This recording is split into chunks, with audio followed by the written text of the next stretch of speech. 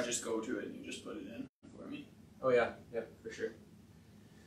Okay, let us know in the comments once we're set up here if the volume is good. We are just testing this out.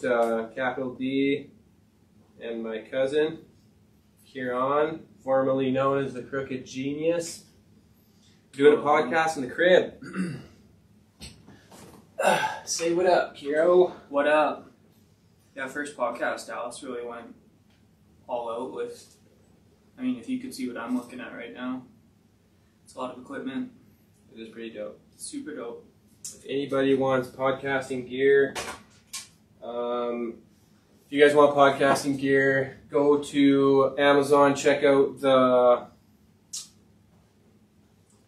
Logitech Pro. What we're clipping here on some sound. Okay, I'm just going to go down on the sound here.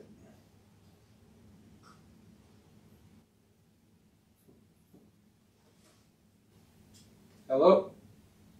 Hello. Just let us know how the sound's going. I'm just getting some internet connected here. Capital D, the Pyramid Podcast, In Pods We Trust. This is the first podcast we're having. It's in my house. We're currently building a studio. It's under construction in my in an undisclosed location. I was going to say where it was, but I'm not going to tell you. Fuck you. Give the exact address. There was your first swear, by the way. Ah! It's all good. It's the first one.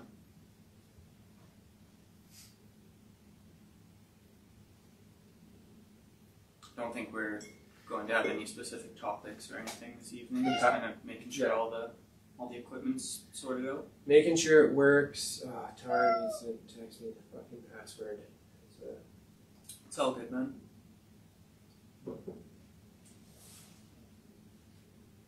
Don't know if you need. If anyone watching, I don't know if you can hear this cat or not. Yeah, sorry about the cat. Psst. Get out of here, cow. Yeah, cars might be driving by. Cat might be making noise. It is what it is. We're here. We're doing it. Got a bunch of merchandise on the way to have a show. January 24th, opening up for Tony Yayo. Have a shitload of merchandise there. If you guys need tickets, they're $35. Let me know. If I'm just having it on Facebook, it's not a huge deal. What? The password. Sorry, dude. It's such a long, fucking stupid password, man. I don't know why she made it so fucking long. Sorry, Tara. I don't mean to shit talk you. Yeah, I don't know. It's all good. Can you still go on the internet? Yeah. It's not gonna like charge you or nothing. No. Out the ass. Yeah, so if you guys are watching and you're in the comments, say what's up. Even if nobody watches this while we're live, we just want to say thank you guys for viewing the video after. I labeled the YouTube channel podcast channel now. We're still going to be putting music videos, Psst. Psst. Sorry, I'm going to have to peep him out of this fucking shit every now and then. I'm sorry. I locked him in the bathroom and he was fucking crying so loud we couldn't do this because I have a 1-bedroom house. It's so fucking tiny. It was built in 1912. Undisclosed location. Undisclosed location. All you guys out there, actually, there's something else I need to talk about that too. Like when we start blowing up is like getting swatted. Oh yeah, I mean, like you have to get shit to hide your address and shit. Yeah. We'd be sitting here and just someone fucking cops come here and this looks like a gun. I'm gonna get shot. I think you have a ways to go before that, but I know what you're saying. Oh, and the best thing is that we're not on YouTube right now, so the swearing's not a big deal. I don't know if it is for Facebook or not. Oh, maybe I guess it's just depending on like if you want to get ad revenue, but again, it's your first podcast, right? So weird. Everyone has to start somewhere. Yeah. Yeah. Well, I do want to come on here to talk about my cousin's music. He's fucking insanely good rapper. He produces his own music. He does all his shit in his house. He's from, actually I won't say that. Where are you from? I'm from a small town called Innisfil. If you're familiar with the Red Deer, Alberta area, it's about 20 minutes south. 15, 20 minutes south of Red Deer. Where I've known Dallas quite a while. It's weird. It's weird asking him these questions because I know who he is, but I know that everybody who's watching it doesn't know. And this podcast is strictly for Ciaran and his music. So we're starting off. I'm going to interview a bunch of artists from True Ability, my family, my friends, coworkers. Just to relate to anybody who's watching. Justin Funditis says yo, by the way. Shout out our friend Justin. Shout out. He's also an amazing rapper from Innisfail. He's one of the best you'll ever hear. So, dude, he's so fucking good. We just did a track together at Block and Cloud. It's out now, streaming everywhere. It's called Unheard. We're going to be making a music video, and he's going to be coming on the podcast too. Maybe we should all just do one together. I'd definitely be down for that. Yeah, I'd like to do one with Invectrum, like to do one with Omen, all the homies that I grew up with, right? I think you're right on the whole. You should, hey Justin or anybody watching, are the mics overlapping each other? It wasn't on my computer. I just want to see if it is on yours. I can see the volume bars both go when I talk, so I just didn't know if both mics were picking it up. But yeah, and then I want to eventually project the chat. Oh yeah. Yeah, I'll have it up on the screen. Comments. I probably won't put it on TV because of the latency. Yeah. Yeah. Have you ever had that? No. Have you ever tried to hook a computer up to a TV? No. Yeah, it's fucking. The mouse is I've only ever done it with when you're mirroring from Apple TVs, and it's pretty smooth. Okay. Again, it's weird. It's awkward. I haven't done a podcast ever, and I haven't ever interviewed anybody, so I'm just learning. But that's why I think we should just kind of shoot the shit. Totally. But I also want the viewers to get to know who you are. It's dope. This guy has hundreds of songs stacked up. He releases music all the time. He has amazing director stance when he's behind the camera. If you go check out Jump Drunk, ever since back in the day when we were making music videos in Red Deer, I was always inspired by music videos, the scenes and stuff, and I know you had a lot to do with that. It wasn't just Ronnie. You're probably being... Shout out Ronnie Rabina as well, though. Really good videographer from Red Deer. Yeah. And he's not really doing it anymore that I'm aware of, but... By choice, yeah. Yeah, by choice, for sure. Yeah, no, that's sick. So, been making music. I mean, for people that do know me, they know that, you played a large part in getting me started in music. Growing up in a kind of rural farm area, that's Innisfail, yeah. But then, when you had the sorry guys, the farm days, that's Bruceview. Yeah, that's where the music really started for me personally. I'm about 2 years younger than Dallas, so. But this kid was fucking so goddamn good when he first started. His first verse he ever wrote was fucking amazing. It was way ahead of his time just because it was his first fucking verse. I still think it stands the test today. Listening back on a bunch of my old stuff, I listened to it and I'm just cringing. And then I thought that with Lauren too though. Lauren, I always listen back to his verses they're really cohesive and well, just spit and recorded. I'd have a bunch of layers of shit, and then he would have a couple layers, but it sounds so well done. I was oh, that verse today still sounds good. A lot of my I appreciate that. Yeah, of course. I don't know, same thing though, even when I listen back to some of my first stuff with Dallas's brother, he's a rapper as well, and we had a group growing up called Villain Stylism that we started when we were about 14 or 15, and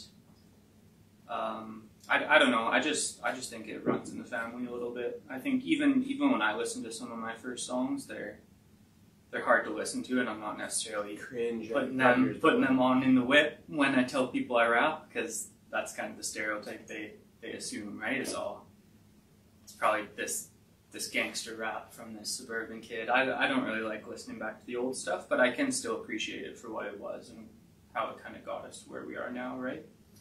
Yeah, being from Red Deer, Alberta, or Innisfail is usually a place nobody knows of, and being white. I know it's kind of stereotypical, but people just don't expect much. They're just you rap, they're meh. Yeah, they're either you want to be Eminem, or they just don't even take it seriously, or a combination of the two, for sure. What was the name of the last track you released? If you can think of it right now. So even if it wasn't recent, what was the last one you put out? I put a single out late last year. I mean, we're only in the first week of January, but the last single I put out on streaming platforms is called Chris Brown. Yeah, it's pretty dope. It's kind of like a cliche club record. Pays a little bit of homage to Chris Brown. If you're a fan of Chris Brown's music, you know I interpolate certain lyrics from some of his most famous songs. Insanely talented. Chris Brown is so insane. good. He's yeah. I mean, he's arguably one of the best performers alive. Man, I'm gonna fucking.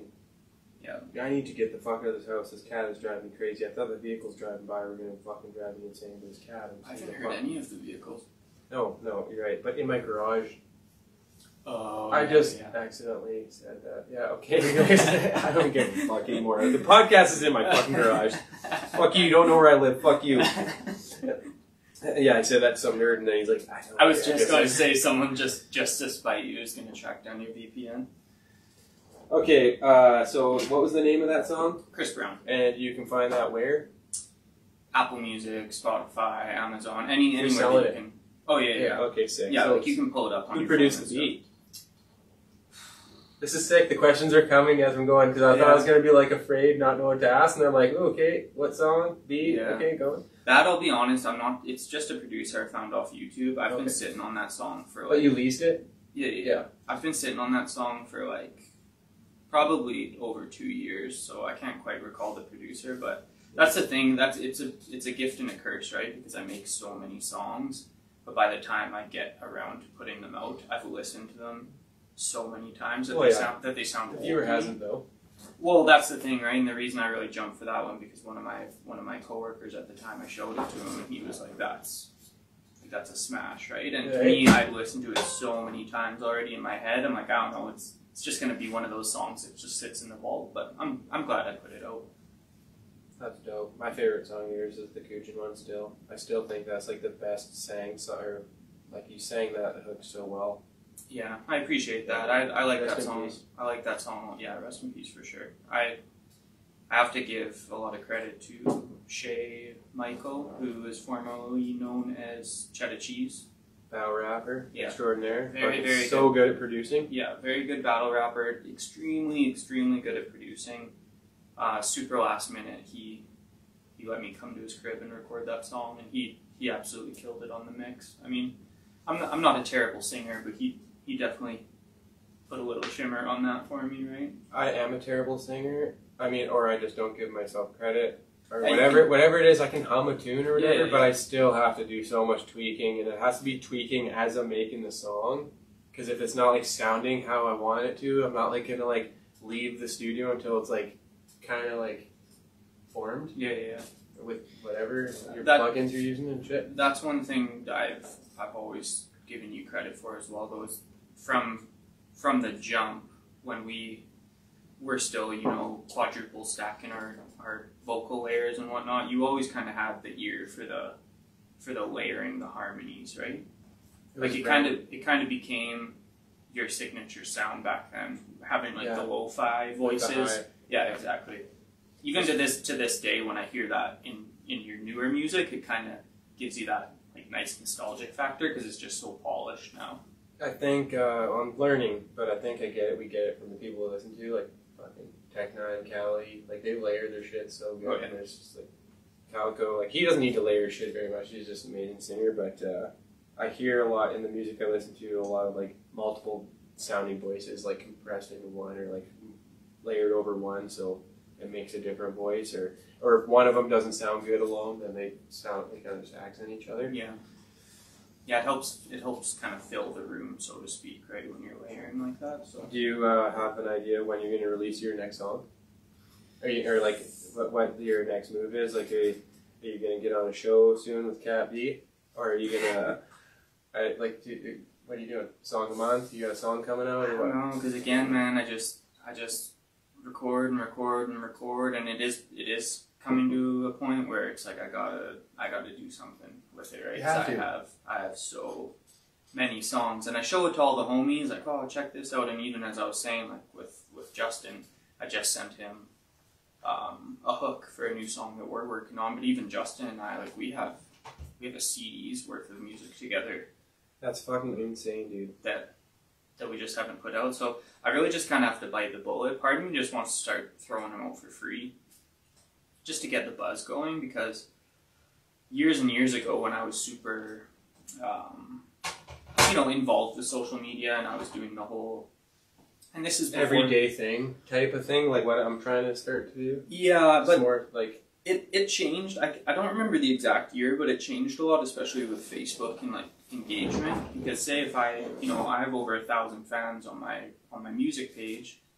It used to be if you post a status or you post a link to SoundCloud, whatever, your fans are going to see that.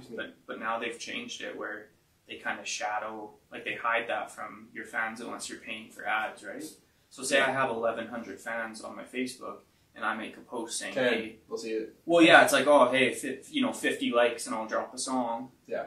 Maybe 4 people see it because you can see your engagement on the post, right? Whereas it used to be before, and that really fires you up, right? When you say like, hey, if I get enough engagement, like I'm going to drop new music, and your fans are actually like, yeah, like it's a simple thing as clicking a button and saying like, right? But I stopped years ago. Just I guess I kind of wanted to separate myself from the like whole social media aspect of it, because especially now in my adulthood, like I don't like posting on social media, or even with, say, like on Instagram, and this is kind of a niche example, but if I'm scrolling through Instagram, I like stuff I see, but I don't follow them. I don't like it. Yeah, exactly, like, right. Really, and unless it's like, and it's I'm not trying to not help the creator, and it just doesn't really cross my mind. I'm just like, oh, it's on the screen, and that's something I've tried. Even just throwing a like kind of helps too. No, like you can throw nothing on a video like, and I think that I always throw just at least a like. That's what I mean, though, right? Is because like I want people to like my stuff, but I need to reciprocate that as well. So you do, man. We got anybody in the comments right now? We do not. Well, we have Capital D saying what's up, but that's just when you were. I always just pin one in just to have. Oh, okay. No, it's so funny just looking at the screen. I mean, again, it's the first time either of us have been on a podcast, but it just like... It is going to my face. Yeah, it's switching between them. But is it going to the both of us? Because it only allowed me to choose 2. No, it's going to the... fucking sick. Oh, and Justin's still here, too. Okay, tight. Yeah, that's sweet. Yeah, fuck Justin, man. And I was joking to you about you not leaving the house in regards to us not being able to schedule time for a fucking music video, and I love you, but we gotta figure it out, my man. I know you leave the house, that was a joke, but it's just like, there shouldn't be any problems, like, like if I never make an excuse, I'm not saying like, I never say, nowadays, if I'm gonna do something, I never say, and this is me, Kyle, shut the fuck up! Sorry guys, I try, I don't know, I try to just be like, if we can't do it on this day, we're doing the next one. We won't, can't for this reason or that, like, I'll bring it to you if I have to. Like, I will bring it to Insta to shoot the video if I have to, Justin. It's whatever we have to do to get it done, I don't fucking care, man. I was just poking fun at you. I know you leave the house, you're a hard worker, you're working crazy, you're busy working, so... And I'm just excited to do it because that song is dope, and the idea I have us being like homeless in the street with a TV in the shopping cart and blocks it in the TV. Yeah, that is. We're just like bums on the street, unheard. I think that's cool. And then Block will be on the TV rolling blunts because it's like talking about I just need 2 blunts or whatever in the hook. Just random easy shit to do because he's in New York or he's in wherever he's at, and we can't I think he's in Worcester or something. But he just can't. I don't want to fly in here just for the music video, or I don't even think you can get through the border right now without having a shot. I don't think he's down. I'm not sure how it's working in America right now. I know that we're close going there. Yeah, but you can go to Mexico though. Yeah. Yeah, but I was just gonna go to Mexico for Christmas. El Chapo's kid just got arrested. Mexico's going insane, and they're like, if you're fucking Canadian, stay the fuck inside. Or if you're not from there. Yeah. They're just going to be like, oh, we're going to fucking chop your dome off and put it on a stick.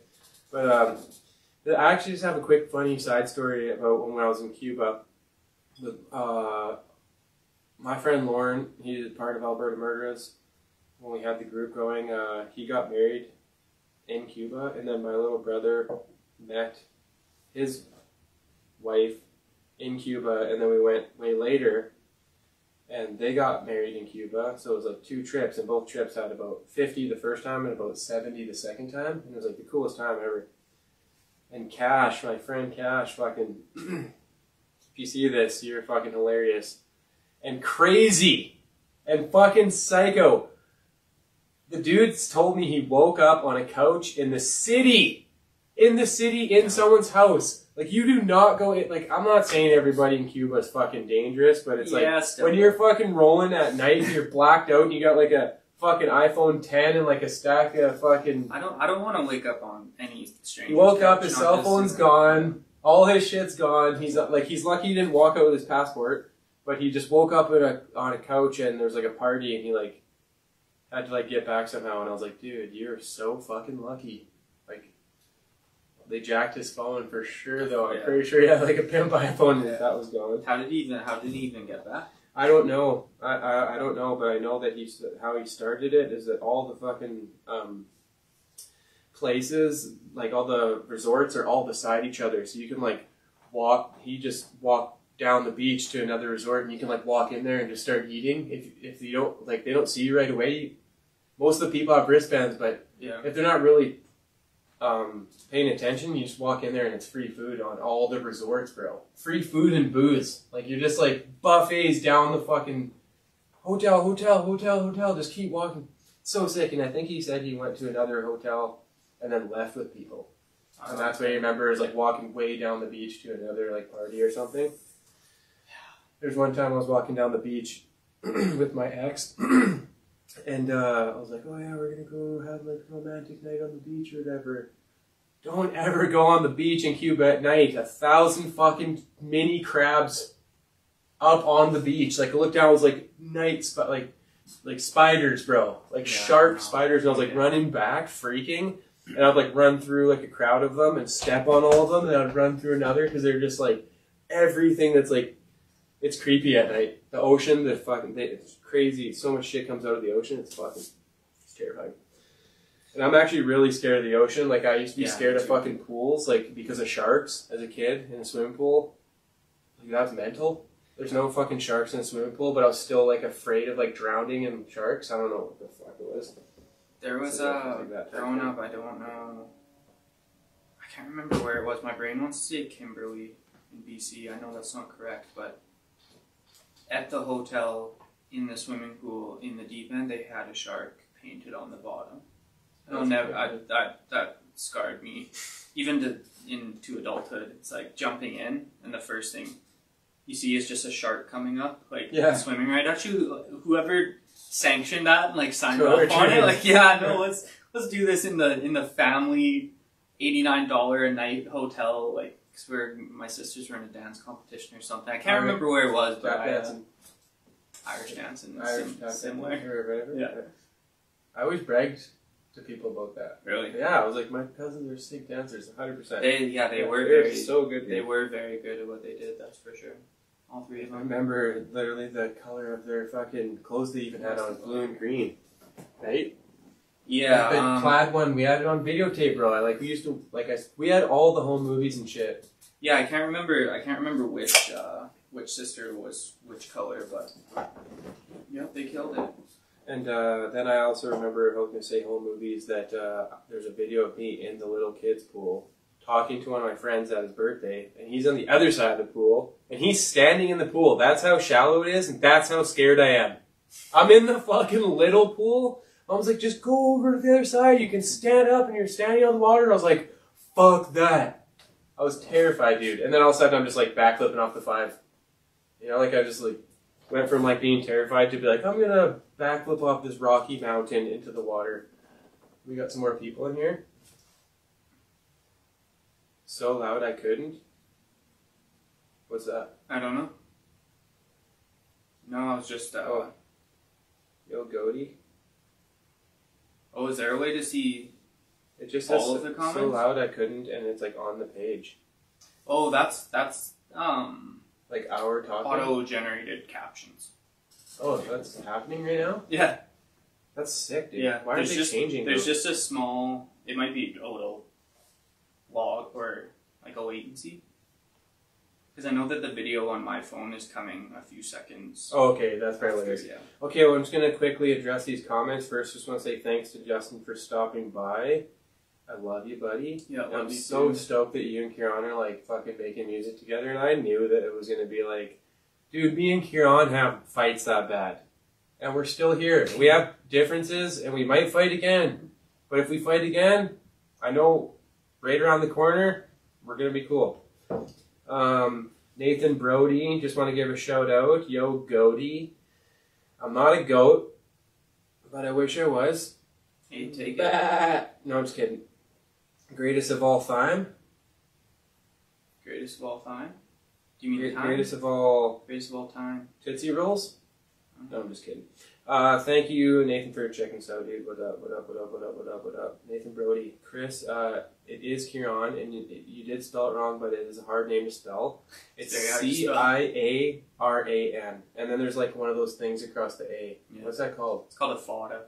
A fada. And I don't know how to find them on a fucking keyboard. And every time I spell his name, I feel bad. Oh, it's all good. Chris, what up? Sorry, I didn't go snowboarding with you, buddy. Donnie, what up? Which Chris is it? Chris V. He's like, he was like, did some rapping in Red Deer. He's always at our shows, like, shaved head, got skates. I'll have to. Yeah, you have to look at his Facebook. See his photo after. Shout out Chris though. A freestyle. I don't freestyle because I don't get paid. I don't get paid for freestyles. No, I'm just kidding. She was the one that was always with me. Sucking my dick and don't cost me any. I can't freestyle. The one thing, maybe on here I might start playing beats one day because I seen those people have that podcast where they like rap at the table. Those like Jamaican dudes. Those guys are sick. Yeah. I think they're Jamaican or African or something. They got like the one dude has like just killing like the bars. They have a very kind of like Wu-Tang style to them. Oh yeah, like the storytelling and what. I know who you're talking about. I can't remember their names. So I think it's so dope that we have even one person watching. That's so sick. Yeah. Right. So we have it on a 6-second interval on the screen changing. If it's not enough or it's too much, just let us know. I think this is just for live in the video. I don't know what the video is going to look like after, if it does auto-edit. Eventually, when we have a little bit more capital in the podcast and maybe we're turning a profit or we have some other interest in the podcast, we could have someone behind the cameras, but for now, I am operating the phone and we have it on auto. Oh, it's capping here. Hold on. Sorry. Psst. Yeah, I mean, keep in mind, Dallas and I were talking today. I had asked him if he was doing a pod with one of our friends in Vectrum. Yeah, check out his beats if you haven't. Yeah, we're doing a pod with him tomorrow. So then Dallas asked me if I wanted to do one today. So he literally set this stuff up a few hours ago and just we're kind of winging it, but winging it in the living room, and it's going to be in the garage. I'm going to have a spot where I can perform live with speakers and record my music and podcast all in the same spot. You'll be able to see us rehearse for shows, see us listen to music for free. We're going to listen to your music for free, excuse me. Promote our merchandise, talk about conspiracies. We're going to just be super active. And like, I don't know, Ciaran and I moved to Calgary a long time ago and we don't see each other that much. And Travis has been here for a long time. Danny's been here for a long time. A couple of people I know. It's actually pretty cool because moving here has made me get closer to people that I hadn't been as close with. Like Travis, like we were friends in Red Deer, but we weren't as close as we are now. We're like really fucking grinding as a team. And, it's cool. Sorry to cut you off. Go ahead. It's cool to see the growth though, because you know, even before I was rapping, you guys were still doing things together, right? Because I remember trying to do a show when I was 17, and Omen had vouched for me. And I think it was at Cheers North. Can't recall. Oh, to get in because you were underage. Yeah, so it was like, oh, I'm just going to spit and walk off stage kind of thing. I won't stay, and they wouldn't let me. But I always appreciated that because Travis, I hadn't even met him before that. He had They could get their license like revoked. Oh no, 100%. It was just cool. I still think though that like didn't your sisters get to like perform or something because they were underage and went into, or maybe I just heard that in general where performers have. Well, it's happened. I mean, think of say if you look at like the rapper Chief Keef, he got famous He's and he was 17. like 50. He was like 16. 50. Oh my god. He was 16 for sure, but maybe even 15. But he was like on house arrest and doing gangster shit when he was a kid. Yeah, he was like shooting at police and whatnot. But I mean, Chicago's something different for sure. But Ciaran. He obviously had the ability to perform in clubs and whatnot before he was legal, especially if it's in the States because there isn't the legal age 21 there. Or does it depend on the state? I'm not sure actually. I think it does depend on the state. Just like kind of like provinces, like 19 in BC and 18 here. Same with Shaggy Two Dope. He's like I performed around 17, and I still think you could have. It just had to been like a sneaky way, and then just have to be like it's just a certain thing. Like they're just like no, and they probably could have got away with it. Just back to that point. The reason I brought that up is just again to kind of see the growth between even you and Omen and True Ability. Like that's it's been well over 10 years, and he's still doing it. You're still doing it. I'm still doing it. Passionately too. Haven't been making a profit. Been doing it passionately. Would love to turn a profit. Yeah. Would absolutely love it. Not against making money off our music, but haven't been deterred from not making music because we don't make money. Like Capital D collabs cost me a lot of money. All the tracks that you lease and all the equipment that you buy and all the places that you go, like. If you racked it all up, it's a lot of fucking money. And I think that's what really separates people who want to do what they want to do. And like from the quitters, like I love Steve-O so much. He's always like, man, skateboarding weeds out the quitters. Because as soon as they fall, they're fucking either back on the board or they're fucking done. Yeah, and I'm like, that's what it is with people and their dreams and shit. It's like, I work 8 hours at a job every single day, and it's my nightmare. It's a nightmare, not because I hate the job, but because it's not what I want to do with my life. Taken away from. So why wouldn't you work 8 extra hours on something that you love? And that's what this is like just having like extra time and doing something else and trying to fucking shift that over because I do not want to. All the guys seem happy that are like 40, 50 at where I work, and they're awesome dudes and. Have a great career, and for me, it's going to be something I can fall back on. God forbid something happened, because I'm married and I have to have a second plan. But this is it. This is what I want to do. And for the 3 days out of the week, if I can, I'm going to do as much of this shit as I can. Yeah. Interview fucking dope artists like Ciaran, fucking Vectrum, Travis Oman, people that are on True Ability, people that are in Calgary, people that are in Alberta, Canadian artists, people we're touring with. Fans, friends, family. It's gonna be dope. Let me switch it back over to you. What's your plan coming up for the new year, music wise? I know you're getting into the podcast space and everything, but yeah. So I have a goal of being the goal is to have that number. Like I said, the 4 and 4 and the 1. Yeah. The 1 music video a month, the 4 podcasts released each weekend. Every Friday, and 4 songs the same day. Because they'll be like impactful, I think, to be like, hey, by the way, there's a new song out, go check that out. Yeah, we're potting right now.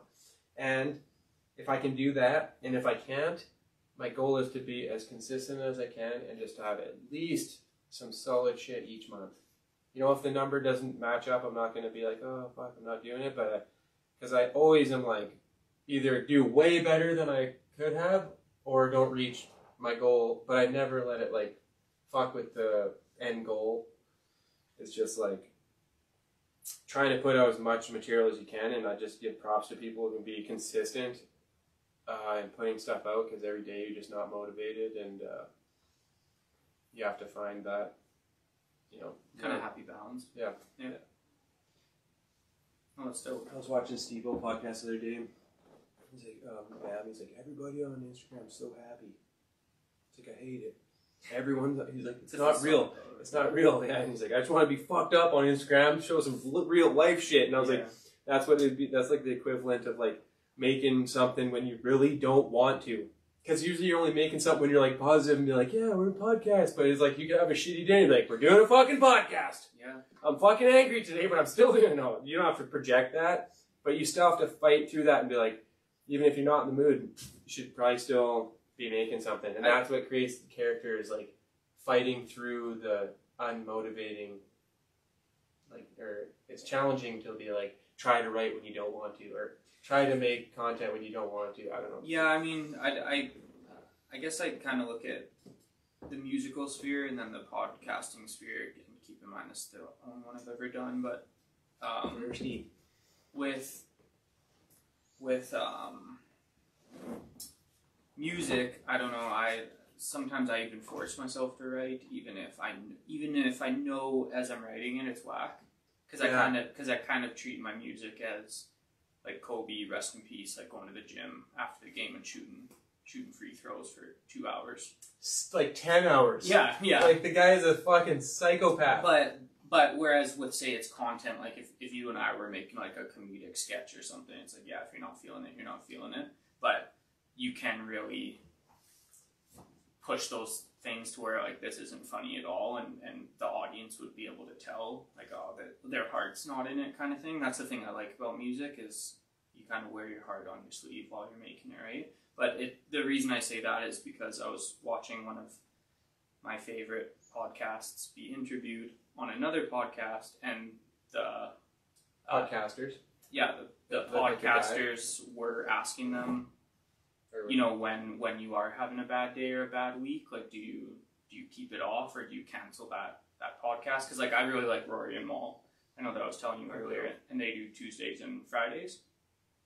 But they were saying they've built kind of such a rapport with their audience, where their audience, well, more so like their audience kind of thinks of them as like the homies, right? Yeah. So it's like if they are having a bad day, or like if Rory's dog is sick, like puking on the ground, like he can go on the podcast and the viewers know that about him, and they resonate with it. And but do you think he's not going to have the date, like he's not going to go on because of that, or he just does no matter what? No, like he was saying like, I still podcast even when I'm having a bad day. Oh yeah, that's what I'm saying. Yeah, with the audience that we've created, like we can kind of in a sense be vulnerable on the podcast. Yeah.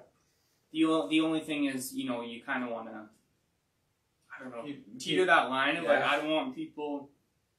The other day I shit my pants. Oh, no, well, I'm more so, and you know, I even, again, thought about this with the music stuff, is like, I want people to gain a sense of me, like, oh, they kind of know what I'm about, but I also don't want people to think, like, because they, you know, watch my music videos, or if they watch us podcasting, that they, like, know our ins and outs, right? Because, like, there's still, a lot that you don't see when someone's on camera. 100%. Yeah. Yeah. And you might get a glimpse of something because of how many cell phones are around nowadays, especially being like a celebrity and shit.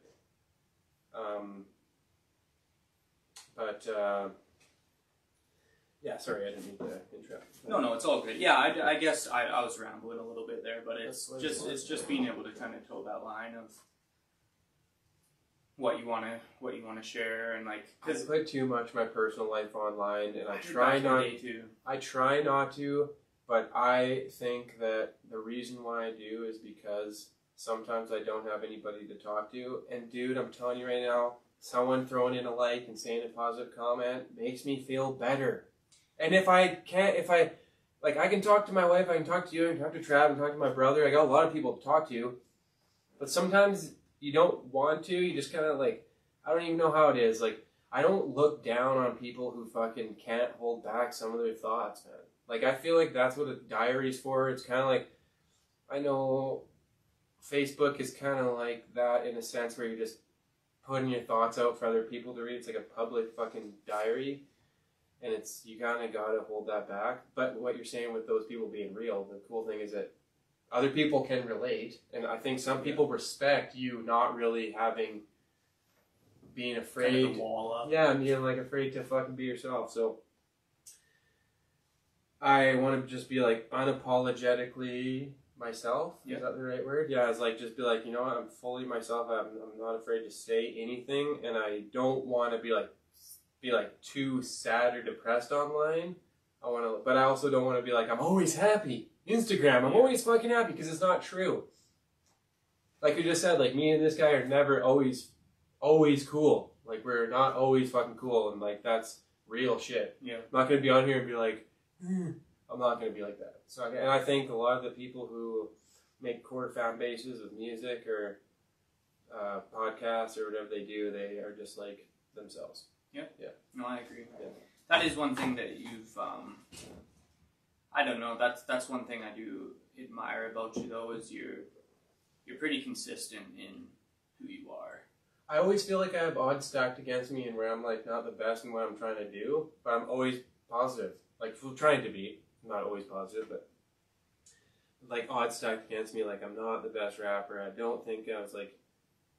I don't know. I'm just like it's like it's a hard route to navigate, but I'm like always like it's all good. Like you can do it too, type shit. I feel like I'm almost like get that hype shit. I'm hype over like making someone else hype, and that makes me hype. And I'm like, oh shit, if I can like influence someone or motivate them, I'm like, oh man, like maybe, like you know, like if that makes sense, like trying to be like.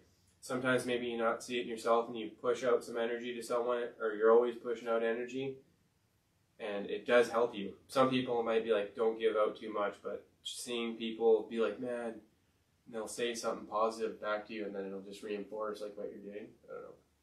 Well, that makes sense. Yeah. Word. How's your mom? She's doing well. Yep. Sorry I didn't come Christmas. That's all good, man. No, honestly, man, I fucking wanted to go, and I've been texting your mom, we're going to have dinner or something soon. Yeah. She's like, no, she'd like that. If we're in the same city, or she made it sound like we were in the same city. I was like, you're in Calgary? I'm going to fucking go. She probably forgets sometimes that you're out there. No, she just misspelled what she, or I read it wrong, because you know me, I fucking run through sentences and don't read a lot. You know, like just like literally see the first and last word and then start messaging someone before, and then Travis like, did you actually read the sentence? No, I'm dead serious. There's been so many times. He's like, no, about the merch order. It showed up, and I was like, just talking about like it's supposed to show up to the 2nd to the 12th if you pay $35. But then if you pay $170, it will for surely show up between the 2nd and the 5th. And I get like they got the weight and the how far it is, all this shit, but I'm like, to me, it was like a total ripoff when I looked at it, and I was like, "Well, why would I pay the $170 when I can pay $30?" And it showed up a day before the $170 thing, and I was like, "Oh, so that's just me getting lucky, or they just didn't have orders." It's just really, I don't know what it is. But the thing with that is like, how can you ever know? Like, if you pay that $170, it might. What if it showed up on the 12th? Yeah. Or like way late, and you're like, I paid the $170. It happens all the fucking time. I look at the comparison and the options, but then I really looked at it. And I didn't notice that it was like, the gap is like, they're just covering themselves. Yeah. If I had a website and then 20 people were like complaining about timing, and you're just like, oh, well, we just clarified that it might be an extra week in case some shit happens because it does open.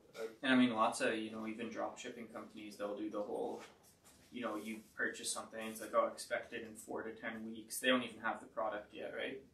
They're collecting all the money, and then within those 4 to 10 weeks, they're actually producing the product and then selling it, which isn't a bad strategy. It's just when the product then doesn't get made in time, and someone's already waited like 2 months for it. At the end, though, in a business fucking hustler's mind state, they're like, I don't give a fuck. They're just like, as long as you eventually get it, as long as like if I got 1 million fucking pre-orders and I'm like stacked up, and I gotta just like wait a little bit longer. Some people like, I had to wait a little bit longer. They're like, I don't give a fuck. I'm sorry to the customer, but I just got 1 million fucking orders. And we're fulfilling them, and that's not fair, but that's how 90% of those companies work. Yeah. I've even heard people say, like, big-ass millionaires are just, like, in podcast interviews, and they're like, just get, like, 1 million of them. Even if you don't even have the product and you know what it is. Wolf of Wall Street, the guy's selling shit that doesn't exist, and then it exists after the money's like put up for it, like, or it could be a lie. Most of that shit was a lie. The stock shit was a lie because Yeah. he's selling like penny stocks. But I just mean like, I take what millionaires on podcasts say with a grain of salt sometimes. yeah, well, but they're millionaires, and like you have to learn. They made their money majority of the time off different ventures than like I'm buying this thing off Amazon. No. for $2 Yeah, and just selling it nowadays, for $4. like drop shipping and all this, like what the new age thing is, like sit at your home, sell shit off your computer. And I just heard, I'm not going to mention the name, but just this one guy, he's like, if you could like rack up 1 million fucking pre-sales and you're a couple months late, like who gives a fuck? Like they still got it and you still started your business. Yeah, as long as I'm not like stuck with I don't want to piss anybody off. 10,000 potato peelers in my Oh, garage. yeah, that's what I'm saying. No, that's why you get the money first. Yeah. That's why it's like, okay, you gotta wait for your potato peeler. I ain't gonna hold this potato peeler. No. Alright, so by the way, we are starting a drop shipping company. First product, potato peelers. Potato peelers. No, I am gonna start drop shipping, and I'm it's gonna smart. randomly sprinkle in capital D merchandise. Mm. Like, oh, it's like potato peeler, capital D, potato peeler. No, see, that shit's funny. I don't care what anybody says. That I as a viewer of podcasts, I could just see listening to that was kind of funny.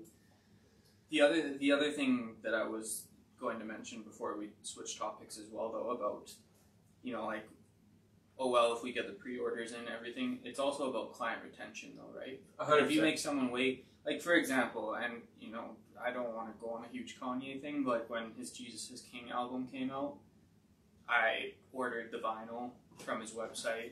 And I knew, like, I have Apple Music, Spotify, whatever. And you love fucking Kanye, so you're not talking Kanye. shit on No, him. You're just saying the whole order process. No, totally. I love Kanye He's to this dope. day.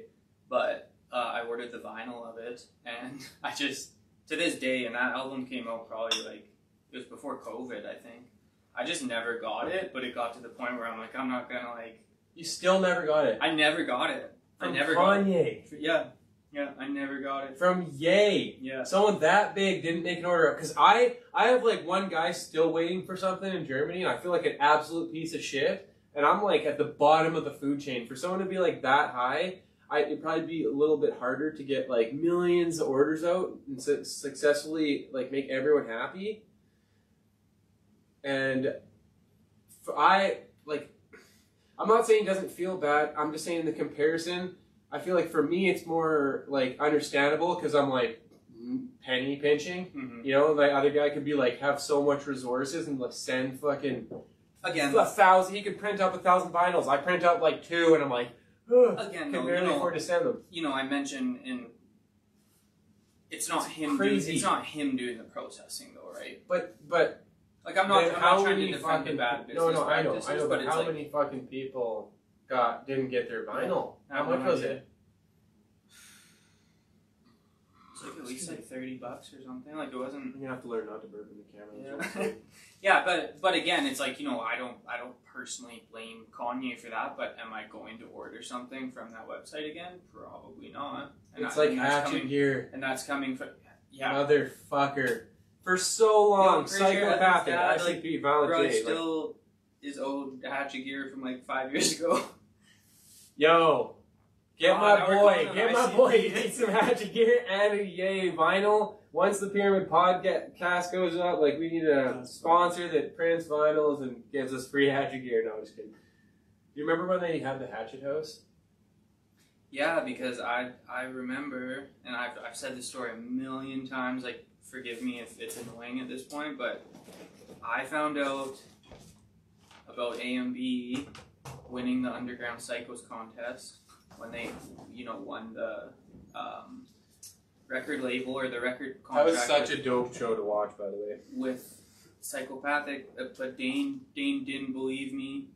They're like, oh yeah, there's this new group called Axe Murder Boys. Like, you're making that up. It's like, no man, they're gonna be like. Probably because Dane just knew about Psychopathic first, and in the back of his mind, not knowing that he really is thinking this, he's like, how does he know something about it that I don't? But anyway, no, that's just what it is. That's yeah, that's the innocently saying. They became our favorite group, but no, that's James Garcia. I always think about like Underground Psychos and Hatchet House, and just that was peak because I didn't grow up a juggalo or anything. I probably started listening to the Clowns and whatnot when I was like Pretty fucking young though. Like 12, 13. Got it from you and Dane. Not that young, just I was like. But I mean, you guys were think about it though. Like Dane and I are the same age. Yeah. Dane and I are the same age, and Dane was listening to it years before I was, right? And you said, then it's got to be a little bit later than that for you, because I don't think Dane was that young. Dane was probably like about when did Justin 14, 15. Because like when we moved out to the farm, I think we were listening to it a little bit before that. Yeah. But I think I was like, yeah. So maybe it was around. I think you guys are. Oh, maybe I was like 14 or something. I just remember. You're older than him. No, he's older than me by like 6 months. Same year though. We're both. It's very close. In the same year. Maybe he was listening to it before me. Because Jordan, I used to fucking hate ICP, and I was like, you guys are weird. Did you get into it through Marilyn Manson a little bit too? Because like Marilyn Manson, Rob Zombie, and like I don't think he listened to Marilyn Manson or ICP because of him. I just mean the same kind of aesthetic, like 100%. The same type of music, but like Rob Zombie came from our dad. Yeah. And then fucking or no, we liked Rob Zombie. That was like our thing. And then my dad got turned on to it, which is crazy because he, like, obviously your older people are always your like... Your dad, like, seems like a Rob Zombie guy. Rest in peace. Yeah, rest in peace. And, Dane was in it, and then I remember I liked Psychopathic. Sorry to go off a rant here. I liked Psychopathic because of Dane and Blaze. Because that was... Blaze and Jekyll Brothers were the first... Or One Less G... One Less... Colton Grundy? No, One Less G in the Hood. Yeah. Yeah, like that one, because that was the first one, right? That was his first one. That album and Jekyll Brothers were the first two albums Dane had, I think. And I just remember being out at the farm when we first moved out there, and Dane just got those albums. And I think I was about, you're right, I think Dane was like 12. Or like younger than that, because I was 14 then. I'm like 2 or 3 years old. Yeah, man. Wow. Yeah, so I was probably like 12, 13 when I started bumping it as well. And then, but that the reason I say all that because Hatchet House, A&B, like that like 2004, 2005ish stage. It was just the height of like we all bumped the Clowns. We were all making music. We were all repping Hatchet gear. It was just such a nostalgic kind of time, it right? Was insane. Remember Mike Sheridan's collection? Oh, yeah. I remember going to his house, and I think maybe that, like, well, I always collected skate clothes and had a big closet, but when I went to see his closet, he had a double-sided closet, and he's like, this side, never worn. All brand new with tags, and I was like, I need to fucking rethink my life right now. I was like, oh, this fucking 100 CD booklet, every disc from Psychopathic. Like, I had fucking Psychopathic CDs. Yeah, I'm not going to say who, but someone sold them for crack. A big booklet of CDs. Loved one of mine. Love you, not going to say names. Sold them for crack. I didn't think that I knew or what happened to him. And then Buddy, who I'm talking about's friend, came up and told me they're gone. Sorry, I didn't mean to say that, but I think of his collection. I was massive. Oh, that's the funny clickbait shit though. Capital D's friend smokes crack and sold his albums. But yeah, like we all spent thousands of dollars on Hatchet gear, and the first little while we started ordering, the orders weren't really going through, or they were taking forever, or they never came through. I think it got worse with time. I think it got better because over time I was getting all my shit. Well, I wasn't necessarily struggling with getting my stuff, but when I kind of phased out of ordering Hatchet gear, but then the people around me that did still order it, they stopped getting their stuff. So, can you remember who else was on Hatchet House, or were there other people, and why did they even create it? Was it like a sub-label that they didn't want, like, because they were like wanted like another label? Because didn't, like, Alex Abyss own, like, half Psychopathic at one point? And maybe it was, like, an outlet to have other artists that they didn't have to give a percentage away, or they were trying to recreate something, or they just didn't want these, like, beta or smaller artists that weren't as big as them yet to be, like, on Psychopathic. Like, we're going to have, like, this smaller one. I think they also, I can't quite recall now, but I know, say, like, the DJ Clays and... Do you remember, for example, I know he was never signed, but there was that rapper Mars that wore the Hannibal Lecter mask? Yep, Mars with an S, or with a Z. Yeah. Yep. Because there's two bars. I think what they may have been doing was, the Dark Lotus Mars too. Yeah. I don't really know how all the label politics and whatnot work, but they could. Cool. That was just dropped his mic. They could have someone put something out under Hatchet House and not be necessarily like contractually obligated. I thought that was Joe and Joey Records though, for the beats they stole. That's what they did for Psychopathic Riders, but that was to like straight up break the law. So you were talking about what you're agreeing with what I was saying that they didn't have to give shit to track or Keep in mind, you're not on mic right now. Sorry, hold on. He's running a grinder. Sorry, Kate. Sorry about that, folks. I don't have a mic on me. I just was grinding up some weed. So contractually, meaning they didn't want to give a percentage away because someone else owned Psychopathic, or they just didn't want. They just wanted a whole new entity of. Income. Yeah, I can't quite remember. We don't know the details, but I'm just asking what you think. Yeah, it's not facts.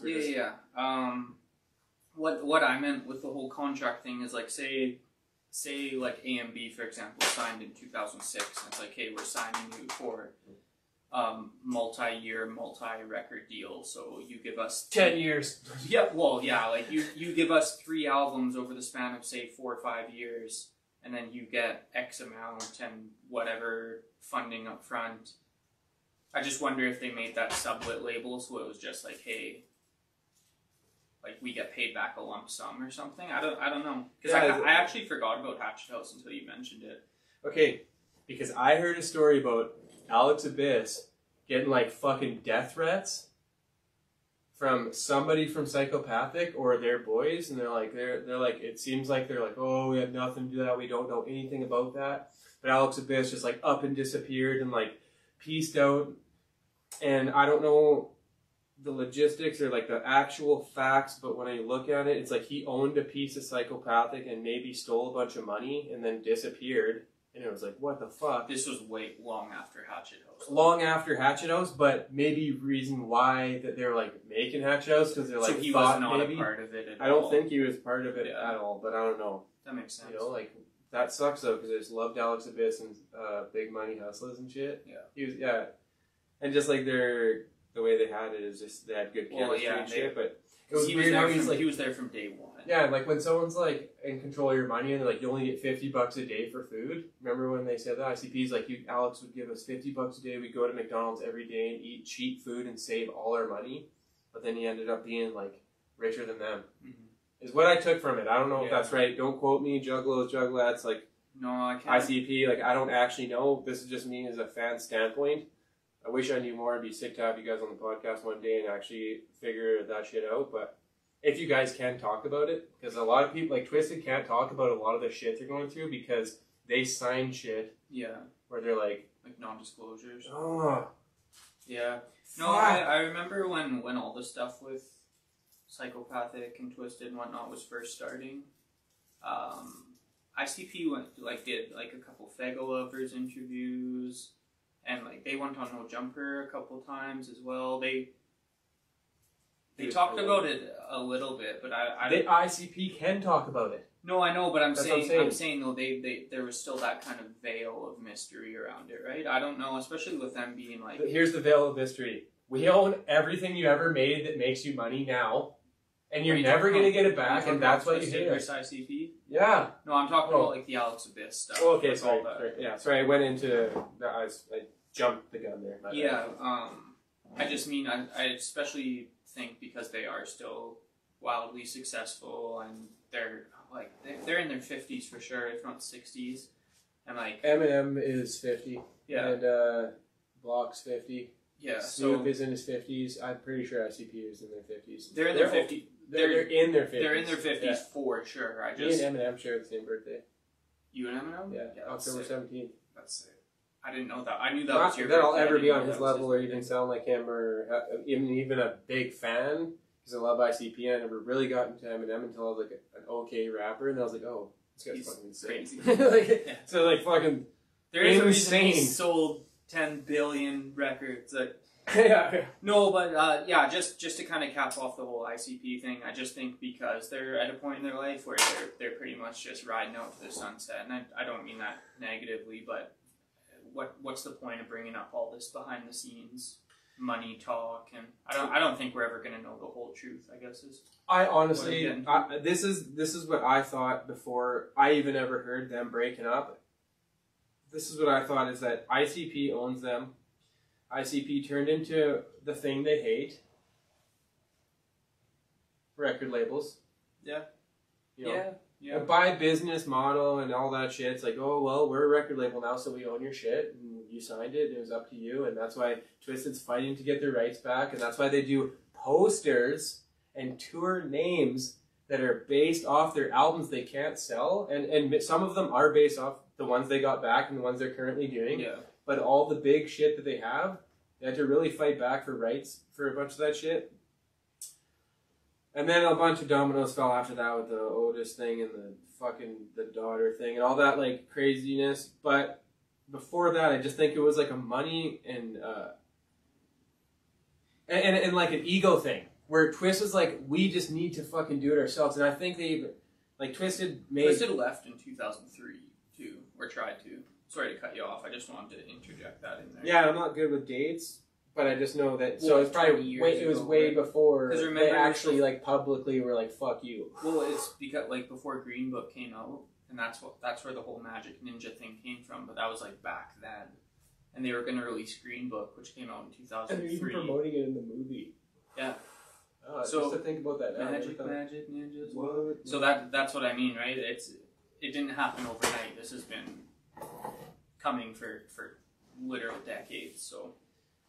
And you would always think that like nobody wants to be under someone else forever, or even like if you're not equal, then you kind of are under them. Yeah, it's tough. And then maybe we can segue off psychopathic after this, because for the people that are listening, if they're not fans. But the hard thing in a situation like that is ICP gave Twisted their names and their face paint and everything. Everything Twisted. Violent J made that name. No, 100. He made that fucking name. How? Okay, sorry. Go ahead. No. I'm gonna say some shit right after that. I think it's super cornball. Well, I was just. It's my personal thing. But all I was going to say off that is like, yes, because I completely agree with you, and he made their brand for sure. But the thing is, Twisted. It's dope. So dope. They're so dope. The thing is, they would be dope without the name or the paint. That's what I mean. So it's kind of hard when you're trying to be unbiased, because I obviously love both of them, right? But it's like, yeah, Twisted wouldn't have gotten that jump start without ICP, but at the same time, like they got past the baton and they ran with it, right? Like a lot of people that ICP have tried to kind of almost like recreate Twisted with it's not happening, because Twisted is like they can make any song, like that inspired me. They influenced to step out of just rapping. You still rap, but just different kind of beats. Exactly right. It's like they when they released like Man's Myth and Mutant in that was the same year. Oh man, I remember the days list of that. And Mutant was just a straight rock album. That was the first high time. on ecstasy. No, I'm not joking. Sorry, keep going. But that's why it was so sick, right? Because it's like, yeah. You can put them on in the same playlist, and one is like the heaviest rock, and then the other is they're spitting straight bars, like straight out of Detroit kind of thing. Some real rap shit. Sorry, you were going to say something though when we were talking about how I thought that Twisted was going to remove their face paint and erase themselves for the Juggalo world. And that doesn't mean Juggalos can't listen to them. And that doesn't mean that they don't like Juggalos. And that doesn't mean that they... It's just like ICP made the shit. Yeah. How, like... And I know it's like kind of like a diss and a shove in their face. Be like, we're still gonna sell to your fans. Fuck you. But I was like, you're becoming a rock band. You're becoming a rock band. And you're rapping. You've passed the baton. You went way further or just as far as ICP. And still are underground. I was like, remove the paint. Start going outside of the Juggalo world. Yeah. Don't just be in the Juggalo world, because now you're like just this like, and they walk get away from it, but you still want to benefit. Off it. They will benefit off it when they walk away from it, anyways. And they're not necessarily walking away from it. They're just not like this creation that this guy that they don't fuck with anymore made. Like, to me, that I would have been like, no, pain is gone. I'm not like, okay, we're still juggalos, but I just don't want to be like this fucking lab rat inside this fucking box. And I'm not saying Dark Lotus couldn't ever come back and they can't ever kill the fucking beef and it'd be so sick if they did. Yeah, but I just feel like they could grow out of the shell. They could get way further, and they are. They actually are in the rock world. They're like, kind of like when Tech 9 was like going on to Rockfest and all these crazy shows, like getting mad respect, and he's not really like doing rock and roll, but Twisted more so is actually doing some like hard, heavy, dope shit. It kind of reminds me of like some dope Nickelback, like harder Nickelback. I know it may sound cheesy to people. I like Nickelback. A lot of people fucking hate them, and that's why I said that. More people like Nickelback than you think. They just won't admit it. I will admit it. Yeah. I like those fucking guys. That guy has a hockey rink in his basement. Damn. Okay. Chad Kroger. How the fuck can you not look up to that shit? Those guys get drunk and play hockey in his basement? Like, that is dope. Like, hey. That's pretty dope. So I just feel like it would have been cool to see them go off, and I was like totally imagining them being like, Twisted is not Twisted anymore. There's something else, and it's just going to benefit them even more stepping outside instead of just being like altering their face paint and like what they did over the years. They just kept altering their shit to try to like find who they were, and like they even saying that they're just like trying to figure it out with like different methods of like creating their image. And then they finally came up with this thing, but then if you're always going through a transformation, and especially with this breakup, like, why wouldn't you still transform? Like, into something else and be like, yeah, no, like, we're still at the Juggalo shows. Juggalo's still coming to our shows. And it's just, we're just not trying to cater. We're not fucking Juggalo rappers anymore. We're like a fucking rock band on the radio, dog. The shit that ICP dreamed of, that would have been the best to rub that in their face. And I'm not in the beef. I don't care about, I don't know those guys. I'm a grown-ass man. I love ICP. I love Twisted. I'm not the hugest Juggalo anymore because I'm not like into the newest shit. I like the old shit. And I'm just not like I was. But they could have surpassed and went, and they still could. And I still think the Paint and the Juggalo name is not totally holding them back. But it kind of is. Yeah. It kind of is. It kind of puts you in this thing where they're just like... Did they... I feel like... And now especially because it's like, oh, didn't you like break up? Or like people are like, didn't like ICP break up? Because they're like, they all have face paint. People who don't really know, they're like, didn't those guys break up or something? And they're like, no, man. They're fucking never were in a group. They're just on a record label together. Like, or people think Tech 9 is a group. I've heard so many people be like, Tech 9, those guys are sick. Yeah. And I'm like... Well, then that's just me talking to someone who doesn't know what the fuck they're talking about, but just had to rant there for a sec. I just think that they could have went out of their box a little bit. Podcasting is... Go outside of your box a little bit. And then the whole, like, that's what James Garcia is doing. Don't you think, in a sense, that's what he's doing? And I don't know if he's trying to get out of the Juggalo world. I don't think that's happening necessarily, but he's like, I want to be myself. Not this fucking hatchet man. This person with this fucking thing that someone else thought of like fucking 30 years ago. It's not even your idea if it's based off someone else. Also shit. And we could go back to like where you're influenced. You don't really have any like real ideas until you like see shit and you're like, oh, like you truly get pieces from everything, and then that's what creates you. You know, you're not just like the only person in the world originating everything. That's not what it is. Everybody steals a little piece of something. But it's just like, dude, that's why I put James Garcia.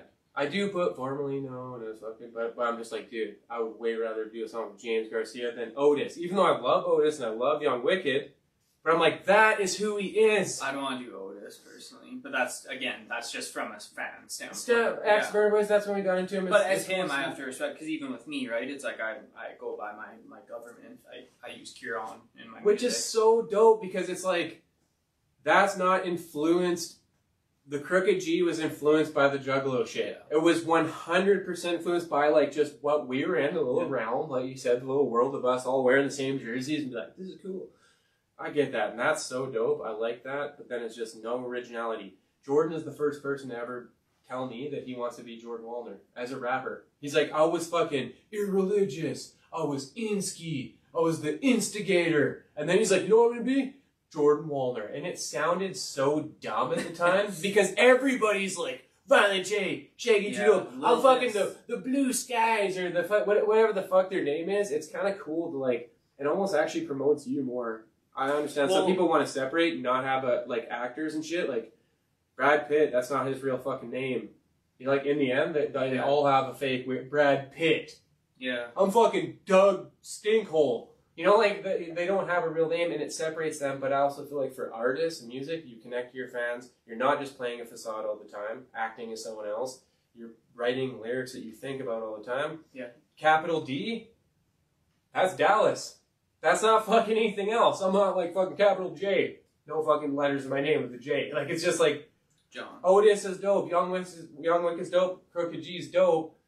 But they're like super influenced by something else, and just to go back to your like roots and be like, and then I know I even get where some people are like, I don't want my fucking slave government name, and I get that too, where they're like, I don't want to fucking rep that shit. I want to be like Ice-T. I want to be Ice-T. I don't want to be fucking whatever the fuck it is. Well, like the whole reason I switched from Sorry, that was the random. I was like, I don't know where we're going at the end there.